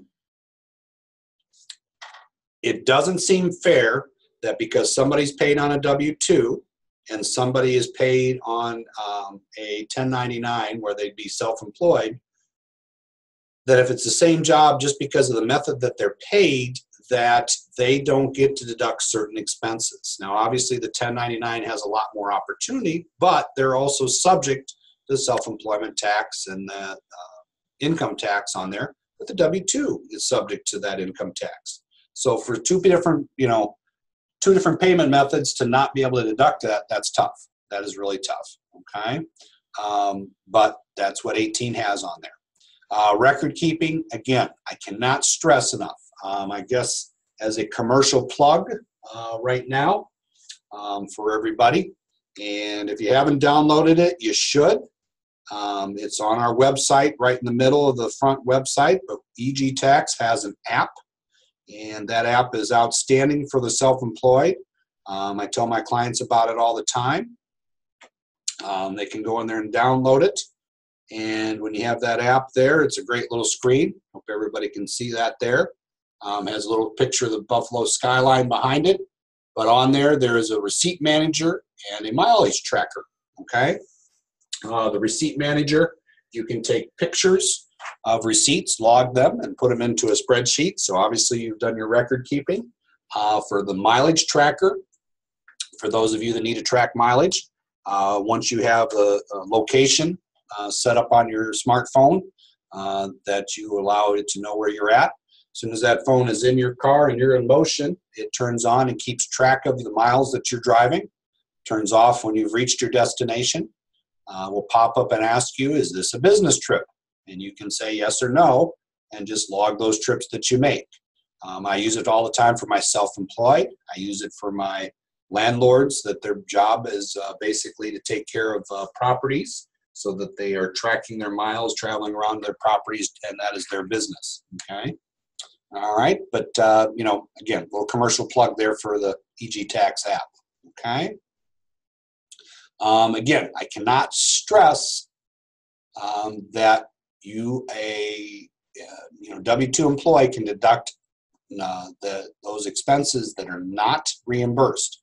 If you have reimbursements, you know, that's going to be a different ballgame. Good example is sometimes people, my wife used to have an employer that they paid 21 cents a mile to her on her W-2. Well, that means the remainder could be on the, in 2017, could be deductible. So the remainder of the mileage rate that she did not get reimbursed for is something that would be something that she could take. So in 2017, that difference between 21 and the 53, you know, that 32 cents, that's where we could deduct that, okay? All right. Okay. All right. This little thing has some other things that we talk about that we may not put on the 2106, but there are things that can be deducted as unreimbursed employment-related expenses. Huge ones, union dues, okay? And a lot of times I will have people come in to me, and I'm sure you understand why I'm making the statement, but they said, well, the union told me that my union dues were 2% of my adjusted gross income plus X number of dollars, okay? Obviously, the reason they're saying that is they understand that in order for the union dues to fully count, it has to exceed 2% of the adjusted gross income, okay? Mechanics that are W-2s, maybe they have to provide their own tools. You know, Snap-on, Mac, all those trucks you see driving around, you know, delivering tools, they have a great little report that they print out for everybody and what they paid for and what they bought for the year for tools. So those are great ones, okay? Subscriptions to professional magazines. Using our prison guard example, if somebody has a subscription to some type of periodical that has to do with their profession, that's great. If it's a prison guard and you know that the gardening of roses, I don't imagine, well, I guess you could if they're teaching that to the inmates, but I would guess that that would be a stretch, that having a magazine or periodical about roses, if you're a prison guard, probably wouldn't be a professional organization, a professional magazine, excuse me, okay? All right.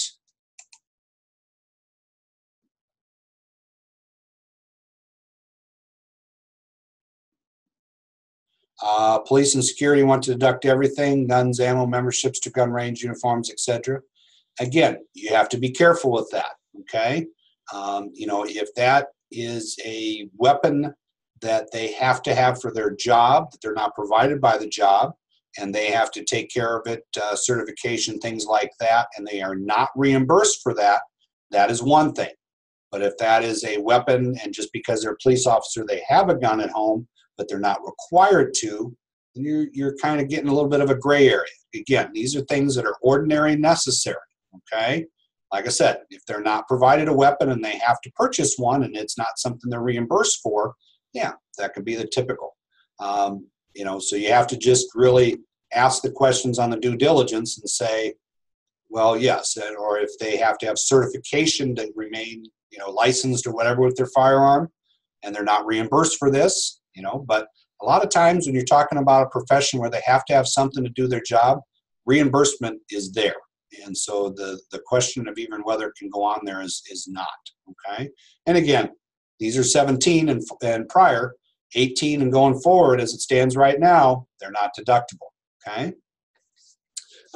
Talks about some of the other things with business. One that I use and we'll talk about with adjustments to income is teachers. I have a young lady that is a drama music teacher in a school district that is smaller and doesn't have a budget for musicals. A lot of times she pays for costumes and sets out of her pocket. That being said, she does not get the opportunity to have that reimbursed by the school district because they don't have the budget. So those are things that she can write off over and above her stipend that she gets from the federal of $250 on the adjustments to income, okay? So those are things that would play into that, okay? Uniforms, this is one that gets a little tricky. You know, it must be a condition of employment and not suitable for everyday wear. I guess the one that I get into a little bit that I have to press for is scrubs. Some people, you know, that work in nursing homes or you know, non-sterile, I guess, medical settings, they have scrubs, but those sometimes appear to be also suitable for everyday wear because even on the days they work, they're still not working, I should say, they're wearing their scrubs. So again, you have to be very careful. You know, things like safety boots, safety glasses.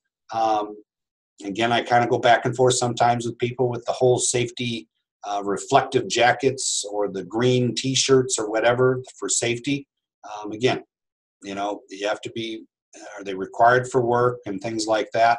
You know, you got to do due diligence. And again, I'm not doubting people, but just knowing the way an auditor would ask the question, you know, somebody comes in for an audit, took a day off, and they're wearing their reflective jacket, and that's the only jacket they have, well, must be suitable for everyday wear. And they may ask that question, okay? Mileage, again, the thing with mileage is we have two ways to treat it. We can treat the mileage or we can do actual. So you can either take the mileage rate, in this case in 17, we're talking about 53.5 cents, or you can take the actual, which would be every gallon of gas, every oil change, every tire, every repair. I would guess 95, 97, I don't know, 99% of the time, the mileage rate is far better than the actual, okay? Even when you add together your insurance and everything like that, you know, if you're traveling a lot of miles and you're getting reimbursed at 53.5 cents a mile, it's probably going to be a lot greater and a better deduction against your income using that mileage rate than it is to just take the actual expenses, okay? And we'll talk a little bit more about the 2106 when we get into the actual problems. Work-related education, you know, again, these are education that must meet two tests. It is required by the employer or the law to keep the taxpayer's present salary, status, or position, and the education maintains or improves skills needed in the taxpayer's present work, okay? Best way to describe this, is the examples. At the bottom of 1134, we have Jill, a teacher. She's satisfied the minimum requirements for teaching. However, her employer requires an additional course each year to keep her teaching job. If the course will not qualify for a new trade or business, they are qualifying work-related education, even if Jill eventually receives a master's degree and an increase in salary. So basically, it is a condition of her employment, okay? Next example is Kelly. She's a sales clerk at a local store. She's decided to take a tax class similar to the one that you're in, with the hopes of becoming a tax professional. Because this work would qualify her in a new business, the cost of the course is not deductible, Okay. Dorothy, a tax professional, attended a week of seminars dealing with corporate taxes to improve her job skills. The cost of the seminars, deductible. Okay, so you can see how that ordinary, necessary, or that test can be coming in as far as how those expenses. Okay, all right. Okay. I guess, and nobody's typed it in the chat yet. Maybe somebody is asking about the cost of this tax class. Is it deductible? Well, it depends. You know, if it's something where you're getting a new profession, no. If it's type of thing where you're bettering your skills or certification as a tax professional, yes. Okay, so you got to be careful. All right. Tax prep expenses, tax fees paid. Again, this is in that section. We can see the little cutout here of the section that we're talking about, but as long as it exceeds 2%, you can count the tax prep fees. I'm pretty proud to say with EG Tax that our tax prep fees are such that you're probably not going to get above the 2%. Okay. All right. So we have that. Again, these are some other expenses that are subject to the 2%. You know, when we get, again, legal fees and expenses, a lot of times people try to put that in. Make sure you understand that in order to deduct legal expenses, they must be incurred in attempting to produce or collect income or a tax refund. Okay. All right. Non-deductible expenses, again, some very good ones here that we can talk about. You know, the things that you cannot deduct on there. Again, I talk about the legal expenses. If you look at the little example down there, $4,000 for her lawyer for representation during the divorce, $450 to prepare a new will and take the ex-husband out, and $2,500 in getting the alimony. Only that $2,500 is deductible. Okay. All right. Okay. And limit on itemized deductions. Again, you know, just like a lot of things that are on there, as your income increases, some of these things that you're able to use or take advantage of that would deduct your taxable income sometimes have phase out or limitations. So again, you know, we talked earlier about mortgage insurance premiums, but you can see as a whole for itemized deductions, when their income goes above these thresholds, that's where the phase out or limitation on what they can take on their itemized deductions to be able to deduct. And again, we have some things that are and aren't limited by that income level. Okay. All right. Okay, so that gets us through chapter 11. Okay, so we've done 10, 11 on our itemized deductions. And I think what we're going to do, one problem here. Let's see, which one did I have us doing?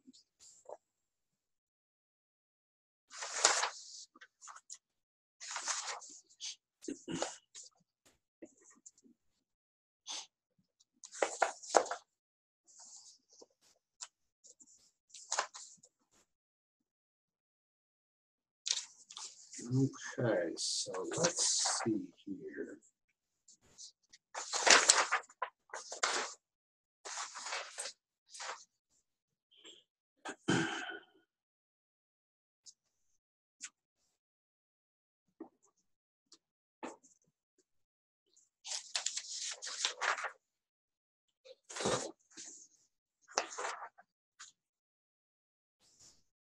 Okay. All right, so I think what we're going to do is we'll just do the one problem today. We're going to do problem 11-1, okay? So we're just going to take a couple minutes while I get this set up.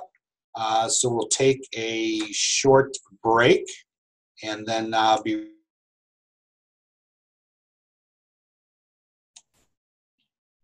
All right. So we are back.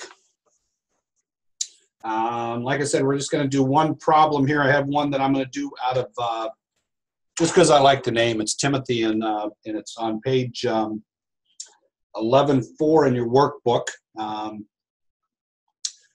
Timothy is a security guard, and we have his problem there, and it talks about, it's got some bullet points. He has some expenses for his itemized. He has some W-2 income and things that come from his job and his mortgage and such. So we're going to go ahead and we'll do those, and we're going to do that problem there. Okay, so we'll do that one because it kind of hits a lot of the things that we talk about. All right, so we're going to go through the bullet points real quick. Timothy filed a 1040 last year, so that means there may be an instance for itemized. Timothy is divorced, and his ex-wife itemized last year. They received a $2 federal refund. Timothy and his wife went through a divorce that was finalized in December. Again, one of those little bullet points that has some fluff to it because they received a $2 federal refund. Again, not a state refund that we might declare on line 10 of the 1040 for income. Okay. We have that they would like to handle, or he, I'm sorry, would like to handle any refund or amount owed electronically. We're going to use the little sheet that we have for his return. He won $500 from a scratch-off ticket. He had health insurance the all year. And then we can see there below that he had some expenses that he would like to put on his itemized. Okay, so we're going to go through this problem. So we'll get in, we'll start a new return. Get him set up. All right, so we'll go through Timothy's here, and I'm changing a little bit of the social as far as what we had on there because don't want the problem to pop up where I have done it previously. Okay. All right, give me 1 second here. Okay.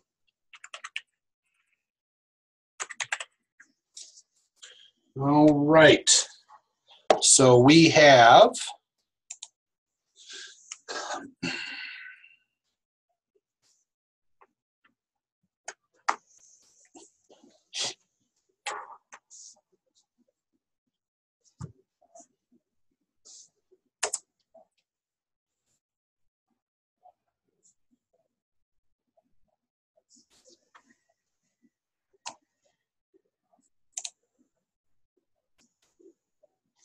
okay. So we are in this, and again, we have Timothy, and he has a middle initial, and I'm not sure, Siemens, I'm not sure how is pronounced of his last name. Okay. And we have his address here as 23, and it is Treadwell Drive. Okay. All right.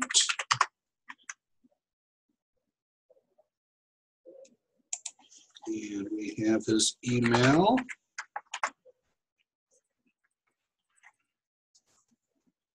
And we have a phone number for him.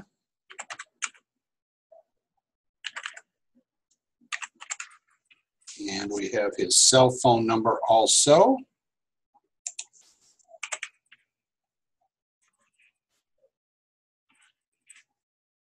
All right. And we have his date of birth. And again, always making sure that you're doing this stuff to get this in, because it is very important that we get this in accurately. Reason being is that if we have anything that has to do with a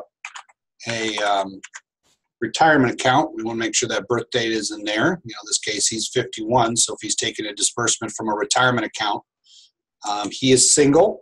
The divorce was finalized in December, so divorced one day, divorced the whole year, just like married one day, married the whole year. Okay. No dependents to claim on the return. He lived in New York the entire year. We're going to e-file. He does have a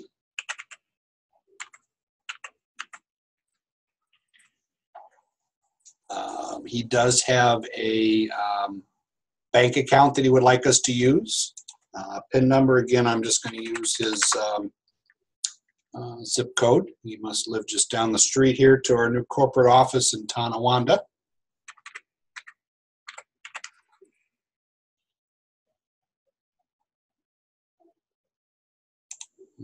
Okay.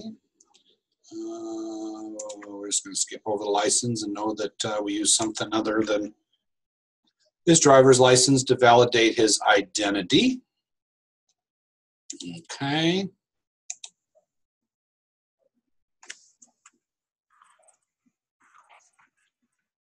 All right, so we're getting all the stuff here.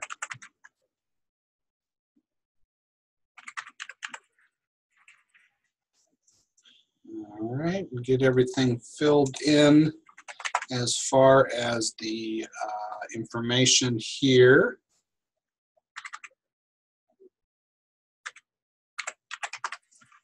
Okay.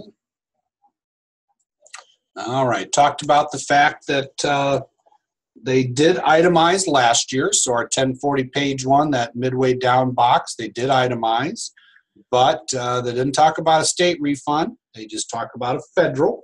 So we're going to have 3 to get rid of that. Okay. And it does state that they had he had health insurance the entire year. Okay. All right. So we have everything there. First thing I'm going to put in, as far as cleanup, I'm going to get his W-2 in there. He worked, as we said, he's a security guard.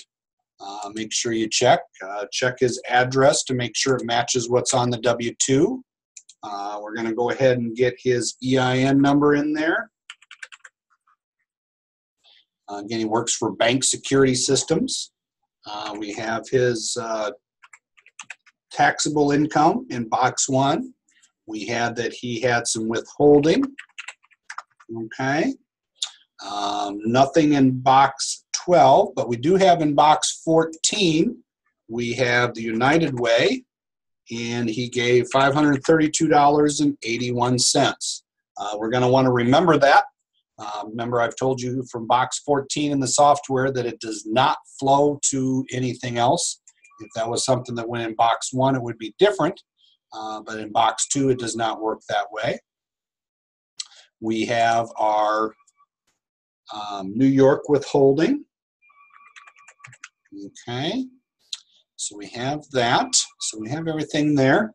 If you take a chance before we do anything else and you notice, because he just has the 2 tax documents on 11/6, but if you take a look up in the blue box, the refund monitor in the top left corner, as it stands right now, he's just not doing enough withholding. He owes money. But we're going to see what we can do with his itemized deductions. Okay? So now we're going to kind of go to his sheet on 11/4, and we're going to talk about, and we'll kind of talk a little bit more about some of the things, but we're going to talk about the things that would be on the itemized. Okay? So we're going to talk about cash donations to the church. So we're going to our Schedule A. And when we go in there, first thing is I'm going to clean it up. Remember I mentioned something about general sales tax. So if I go into the general sales tax and I hit F9, I'm going to have here, and I'll highlight it, the little sales tax worksheet that we have, and go into that. We'll do the sales tax worksheet on that. This pops up. We talked about it in the textbook that we have it in there. So in this case, they're a New York resident. Okay, and again, you know, for those of you in Florida, you want to go in the workbook, take a look at this because obviously there's no state income tax, so this is something that general sales tax calculation is going to be very important. Okay, so we go into this, and it goes in here, and it already knows that we live in New York. Okay, ask for that letter. Remember, I said to remember that us in Erie, Niagara County, that's a B.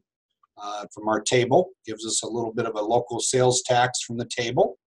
Okay, then it asks, does your locality impose a local general sales tax? Of course, New York, we sales tax everything. So we hit yes, and we do the local, 4.75. Okay, that is the local sales tax rate, not the state sales tax. So we have that based on our income there. We have some calculations. So according to this, and using the sales tax chart, $799, okay? Now, here's where I was talking about the general sales tax on specific items. Motor vehicles, aircraft, boats, homes, including mobile and prefabricated, home building material, sales tax that we spend on this. This is where a lot of times we'll have people ask us about capital improvements, can I write them off? Well, you can write off the sales tax, but if you have a good contractor, those supplies for capital improvements in New York State, they're going to have you fill out a form that you're not going to have to pay sales tax on it anyway, okay? So the things that we would fall in there, and like I said, most often it is something that has to do with a major motor vehicle purchase, okay? So that's where the sales tax comes in there. Now, it's a tough one, okay? If I take and we get to deduct and I go back to my Schedule A after doing this and I look at the two here, I would have to have income tax 1238, okay? That I would have to exceed that with my general sales tax. And when I take and I divide that by the percentage, okay, that we can use, if it's a motor vehicle, I would have had to purchase a car that would have had to have at least about a $26,000 price tag in order for it to help me. So this is an instance, like I said, where it might be a good opportunity to take a look and see if the sales tax is going to help them. Now, on the flip side, if you have somebody that is retired and has no state tax, or somebody in Florida, these are great things to do. This is general sales tax, okay? All right, so we're on our Schedule A. We're going to go down here a little farther, and the first bullet point, first thing that he had receipts for was a donation to his church. Well, here's our charities, and we could put it directly in, but our software has a great little worksheet that we're going to use, and we're going to go to that detail worksheet, and up in the top, we're going to see this is where the medical expenses would go in, okay? So if we had medical expenses for him, which we do not, say that I guess that he shot himself in the foot and was not reimbursed for it as a security guard. I guess that would be, what is it, Mayberry Barney Fife, where he has his one bullet in his pocket and he shot himself in the foot and he's not reimbursed by the employer. That would go in here, okay? But we have our medical miles. Again, here's insurance premiums, not pre-tax. Again, these are ones that are premiums that are paid. You can see over here, I talked about the Medicare that flows over, but the qualified long-term, medical expenses, that's all the places that the expenses would go here. And you can be as descriptive and as minimal as you want, you know, so you make sure that you have on those, okay? One thing I'm going to inject here about medical expenses, if somebody has some cost for somebody in a nursing home, room and board does not, but if there is cost for medical care while they're in the nursing home, that can go on itemized deductions. Now, equally, there's a great credit on the New York side. It's basically a bed tax, but it is a tax of about 6% that is charged for people in a nursing home that is fully refundable. So if you have somebody that you are a cash customer, if you will, and they're paying this tax to be in the nursing home, I've had clients where I've had $5,000, $6,000, $7,000 of this refundable credit on this, okay? So that's where we can have that and kind of have it come in with that, okay? But in this case, we can put those nursing home expenses on there. This one, we have a cash donation to the church, so we're going to put the church in, and we're going to have $260 there, okay? Now, I wanted you to remember, because it did not flow over, and this is where it would have gone, but on the W-2 for Timothy, we had the United Way that he contributes to out of his payroll, okay? So the United Way, we can put that in there. All right. We had a few things here with work uniforms, union dues, professional publications.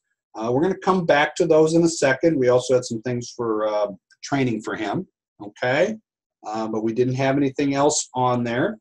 If he had made some contributions to the Goodwill, things like that with different contributions to that, this is where it would go to other cash contributions down here below. Like I said, the 8283 is there. If you go into the box there and you hit F9, you're going to see the 82, 83 there, just like you saw in the workbook, so that you have that. Again, very descriptive on this. If I have something where he did to the goodwill, you know, I would typically on this one, I would type in the goodwill if they gave extra. Over here, I might type in the description of household items and clothing. Okay. All right. Down below, I might put in the date of the donation that he did. I gave it to out a year ago today. How acquired, you know, don't or date acquired. I'm sorry. A lot of times they don't know that, so you don't have to worry about that. You can put in purchased here. Donor's basis, you know, maybe he spent $1,000 and fair market was $250. And over here for the method, a lot of times you can just put in thrift store pricing. Okay, that kind of way that 82, 83 would work. Okay, but in this case we did not need one. We're going to go back to Schedule A then. We talked about the fact that he had the charitable.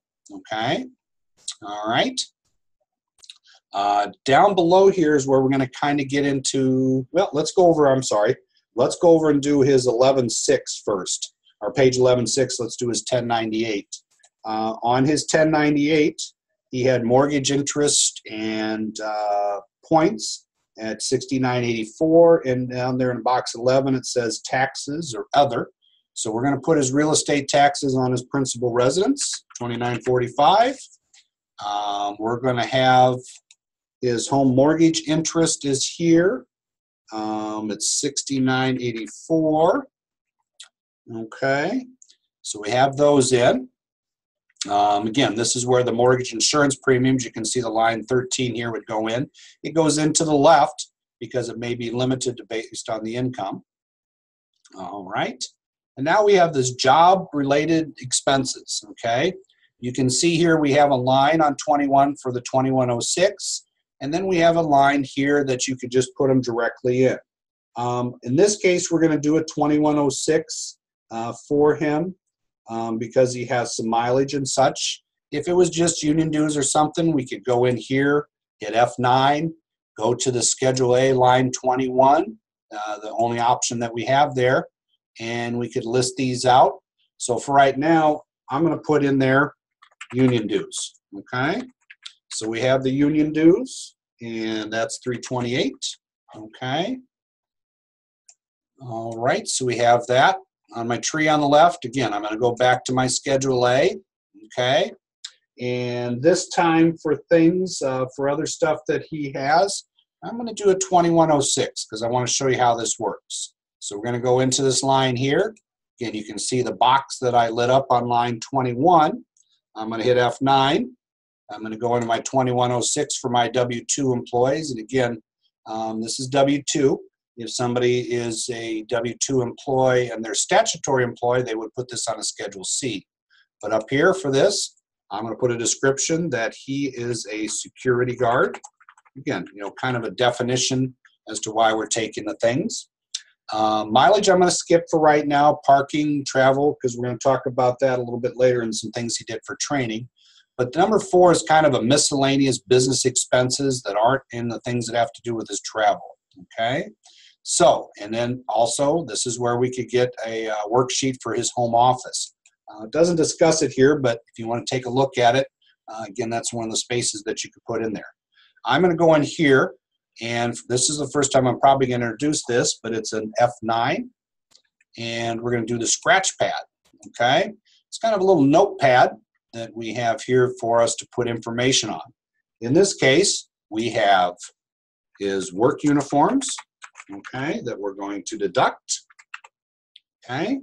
The other things that he had there were his professional publications. Again, you know, if it's something on roses for a security guard, I imagine that doesn't apply. But in this case, we're probably looking at something that is much more of, you know, body armor, digest, I don't know, whatever security guard was subscribed to. Okay, so we have that. And we have, let's see here, we had some training that he went to, okay? And that's kind of the next thing we're going to take in here. So we had his training, all right? And we had on that, we had $400 for his training, all right? So those are things that we might list in something like this, okay? Now, we're going to go back to the 2106 page 1 on our tree. And the next thing we're going to kind of address is these first 3 lines, all right? So we have you know, our vehicle expenses. What we're going to do with this, as it says here, it's from line 22 or 29.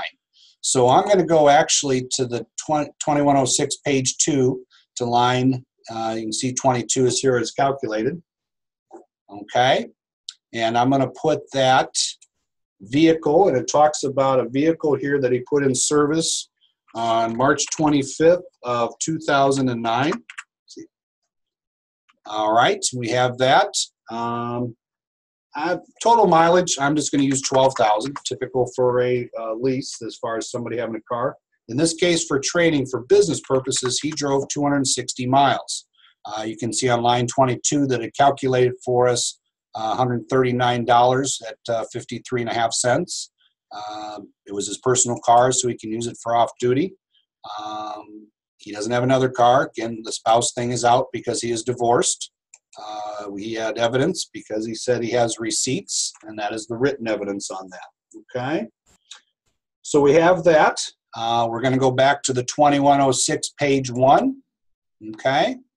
And we're going to get to that. And the next line down in part 2 talks about tolls, parking, things like that. And you can see there that he had $30 between the parking and tolls for his training. So we're going to put that $30 in there. And then the last line is overnight lodging while he was away for training. We have the $280 on that. Okay? So we have those in there. All right? Okay. So we pretty much have everything off there as far as his work. Going back to the Schedule A, we're going to have it such that down here we can see where everything's flowed over for us, the union dues, the job expenses on the 2106. Next couple things that he had, you can see the descriptions here, but he had a safety deposit box. But prior to that, on 22, he had tax prep, $152. Going down the line 23, we're going to hit F9 to bring up the line description. We're going to have that there. It's going to give us kind of something similar to our scratch pad, but on that, we're going to put in the description of the safe deposit box. Okay, in this case, he paid $50 for that. All right, so we had that. And I think we have everything off there. The one thing that's on there is legal fees for his divorce. Again, does not generate income, so we do not get to count that. So no legal fees for his divorce. Okay. So we have everything on that. Now, the only thing really left is the gambling losses, and he also in the bullet point had some winnings. So we're going to go address the winnings first. So we're going to go to 1040 page 1, go down to line 21, and we're going to go in there and get our worksheet for that line.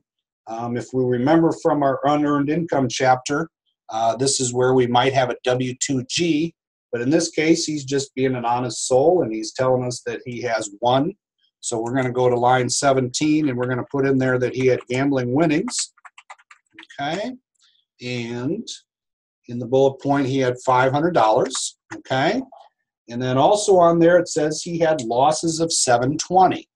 Well, that's on a Schedule A. And that's going to be in that section down at the bottom that is not subject to 2%. So if we go to our other miscellaneous deductions on line 28, again, I'm on the Schedule A, and we go in there and hit F9, we can see in there that there is a new other deductions line. Again, very similar to what we saw with our scratch pad.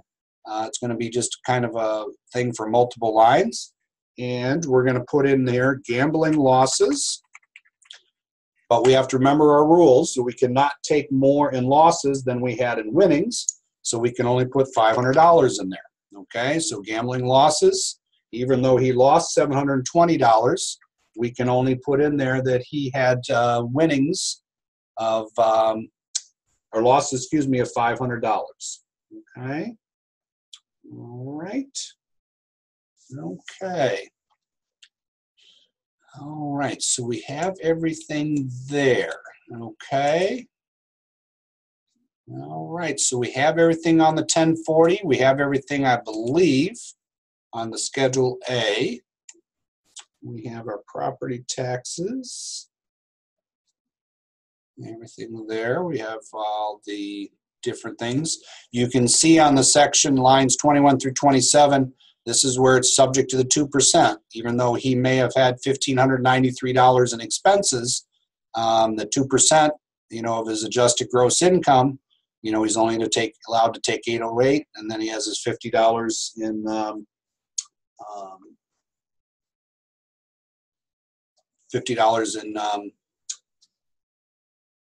$500 in gambling losses. Okay, so we have everything there. Okay, all right, so that's what we have on this one. Is there any questions?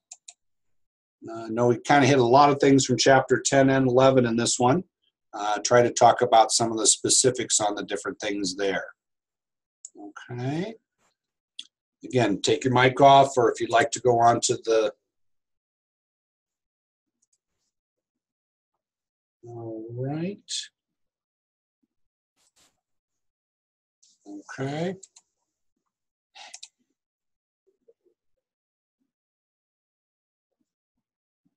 Give me 1 second here.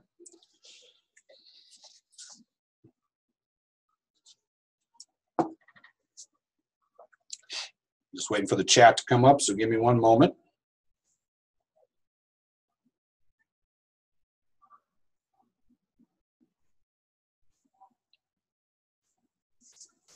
Slow this morning. Okay. What is TSJ? Okay. TSJ, if it shows up a lot in there, everybody always thought that was the disorder for your jaw, but it is not. Okay, that's TMJ. TSA stands for taxpayer, spouse, and joint. It's something that shows up as a column on a lot of the forms.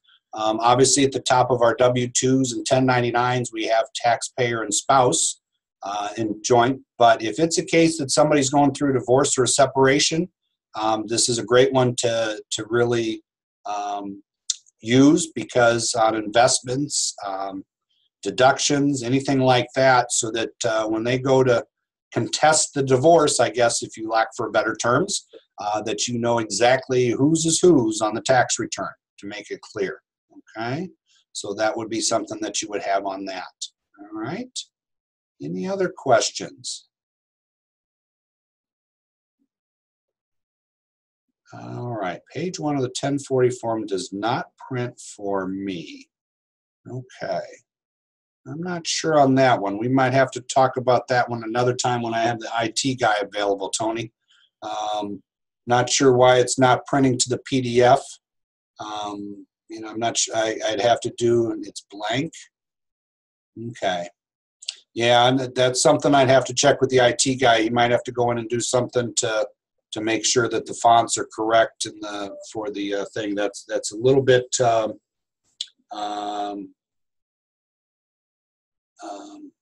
that's a little bit beyond my scope of IT. I could tell you to turn it off and turn it back on, and that would be about the extent. Okay, so we'll make sure. Like I said, I do print up all these, so I'll make sure, Tony, that I have the IT guy try to reach out to you at the beginning of the week, so you have that to make sure, because especially for the midterm, I want to make sure you have that.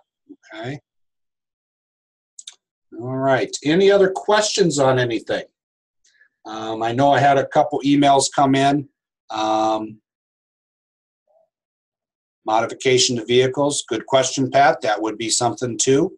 If it's the case that for a vehicle, you had to make that modification so that it's wheelchair accessible or whatever it may be, yeah, that would be something that would be definitely a medical expense. Again, I encourage you, it's kind of the way I learned with the itemized and medical to really have it work for people is, you know, that's when you got to think outside the box and do a little research.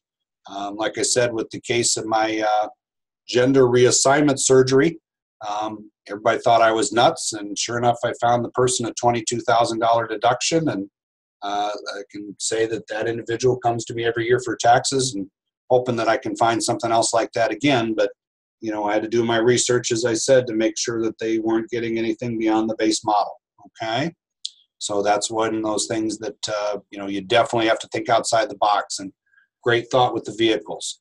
Okay. All right. Any other questions on anything?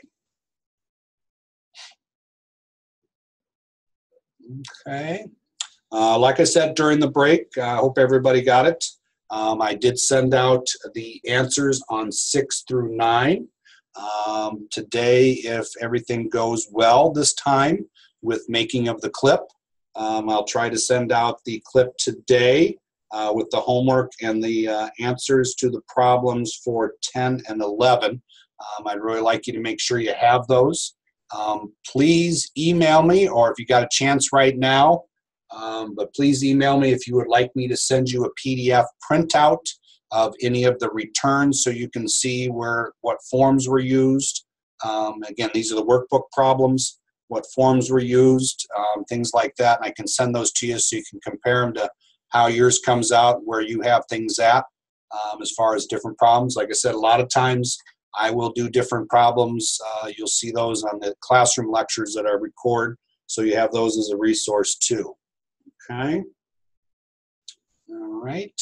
I know I did have a couple emails, and you know, with people regarding the software and stuff. The software doesn't take a lot to get used to. I had somebody in my class that got a little frustrated with the software. They know the tax law great. They're a great student of that, but they got a little frustrated with the software. And I know it's an adjustment. It's very form driven, you know, as far as, you know, what the IRS uses actually, but it's very form driven. And so that it is in there to, you know, some of the other softwares are very interview driven, where you're asking questions and it kind of flows things and puts things on there. In this case, you got to know the law, know the forms, know where the numbers go so that the calculations are correct. And I think it's great that, that it's that way, and especially for teaching you how the forms work and how the tax law works. Okay. All right. Any other questions? And like I said, again, you know, make sure that, you know, you do get information, ask me questions. I have sent you the written midterm with information on there, and I sent the problems.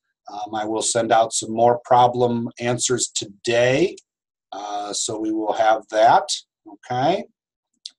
All right. Okay. All right.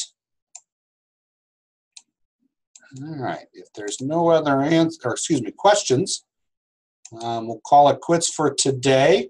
Again, this is going to be recorded. So, you know, make sure that you can go back and review this. There's other chapters that are out there. So, all right. All right. Everybody have a good day. Have a good Thanksgiving. Again, the midterm is due the 21st, once you have that done, so you can sit and enjoy Turkey Day. And then next Saturday, we will be doing the midterm computer that we'll have you do right here online. Okay? All right. Any questions, make sure you touch base during the week, and we'll try to make sure everybody's up to speed. Have a good holiday. Yep. Thank you, Tony.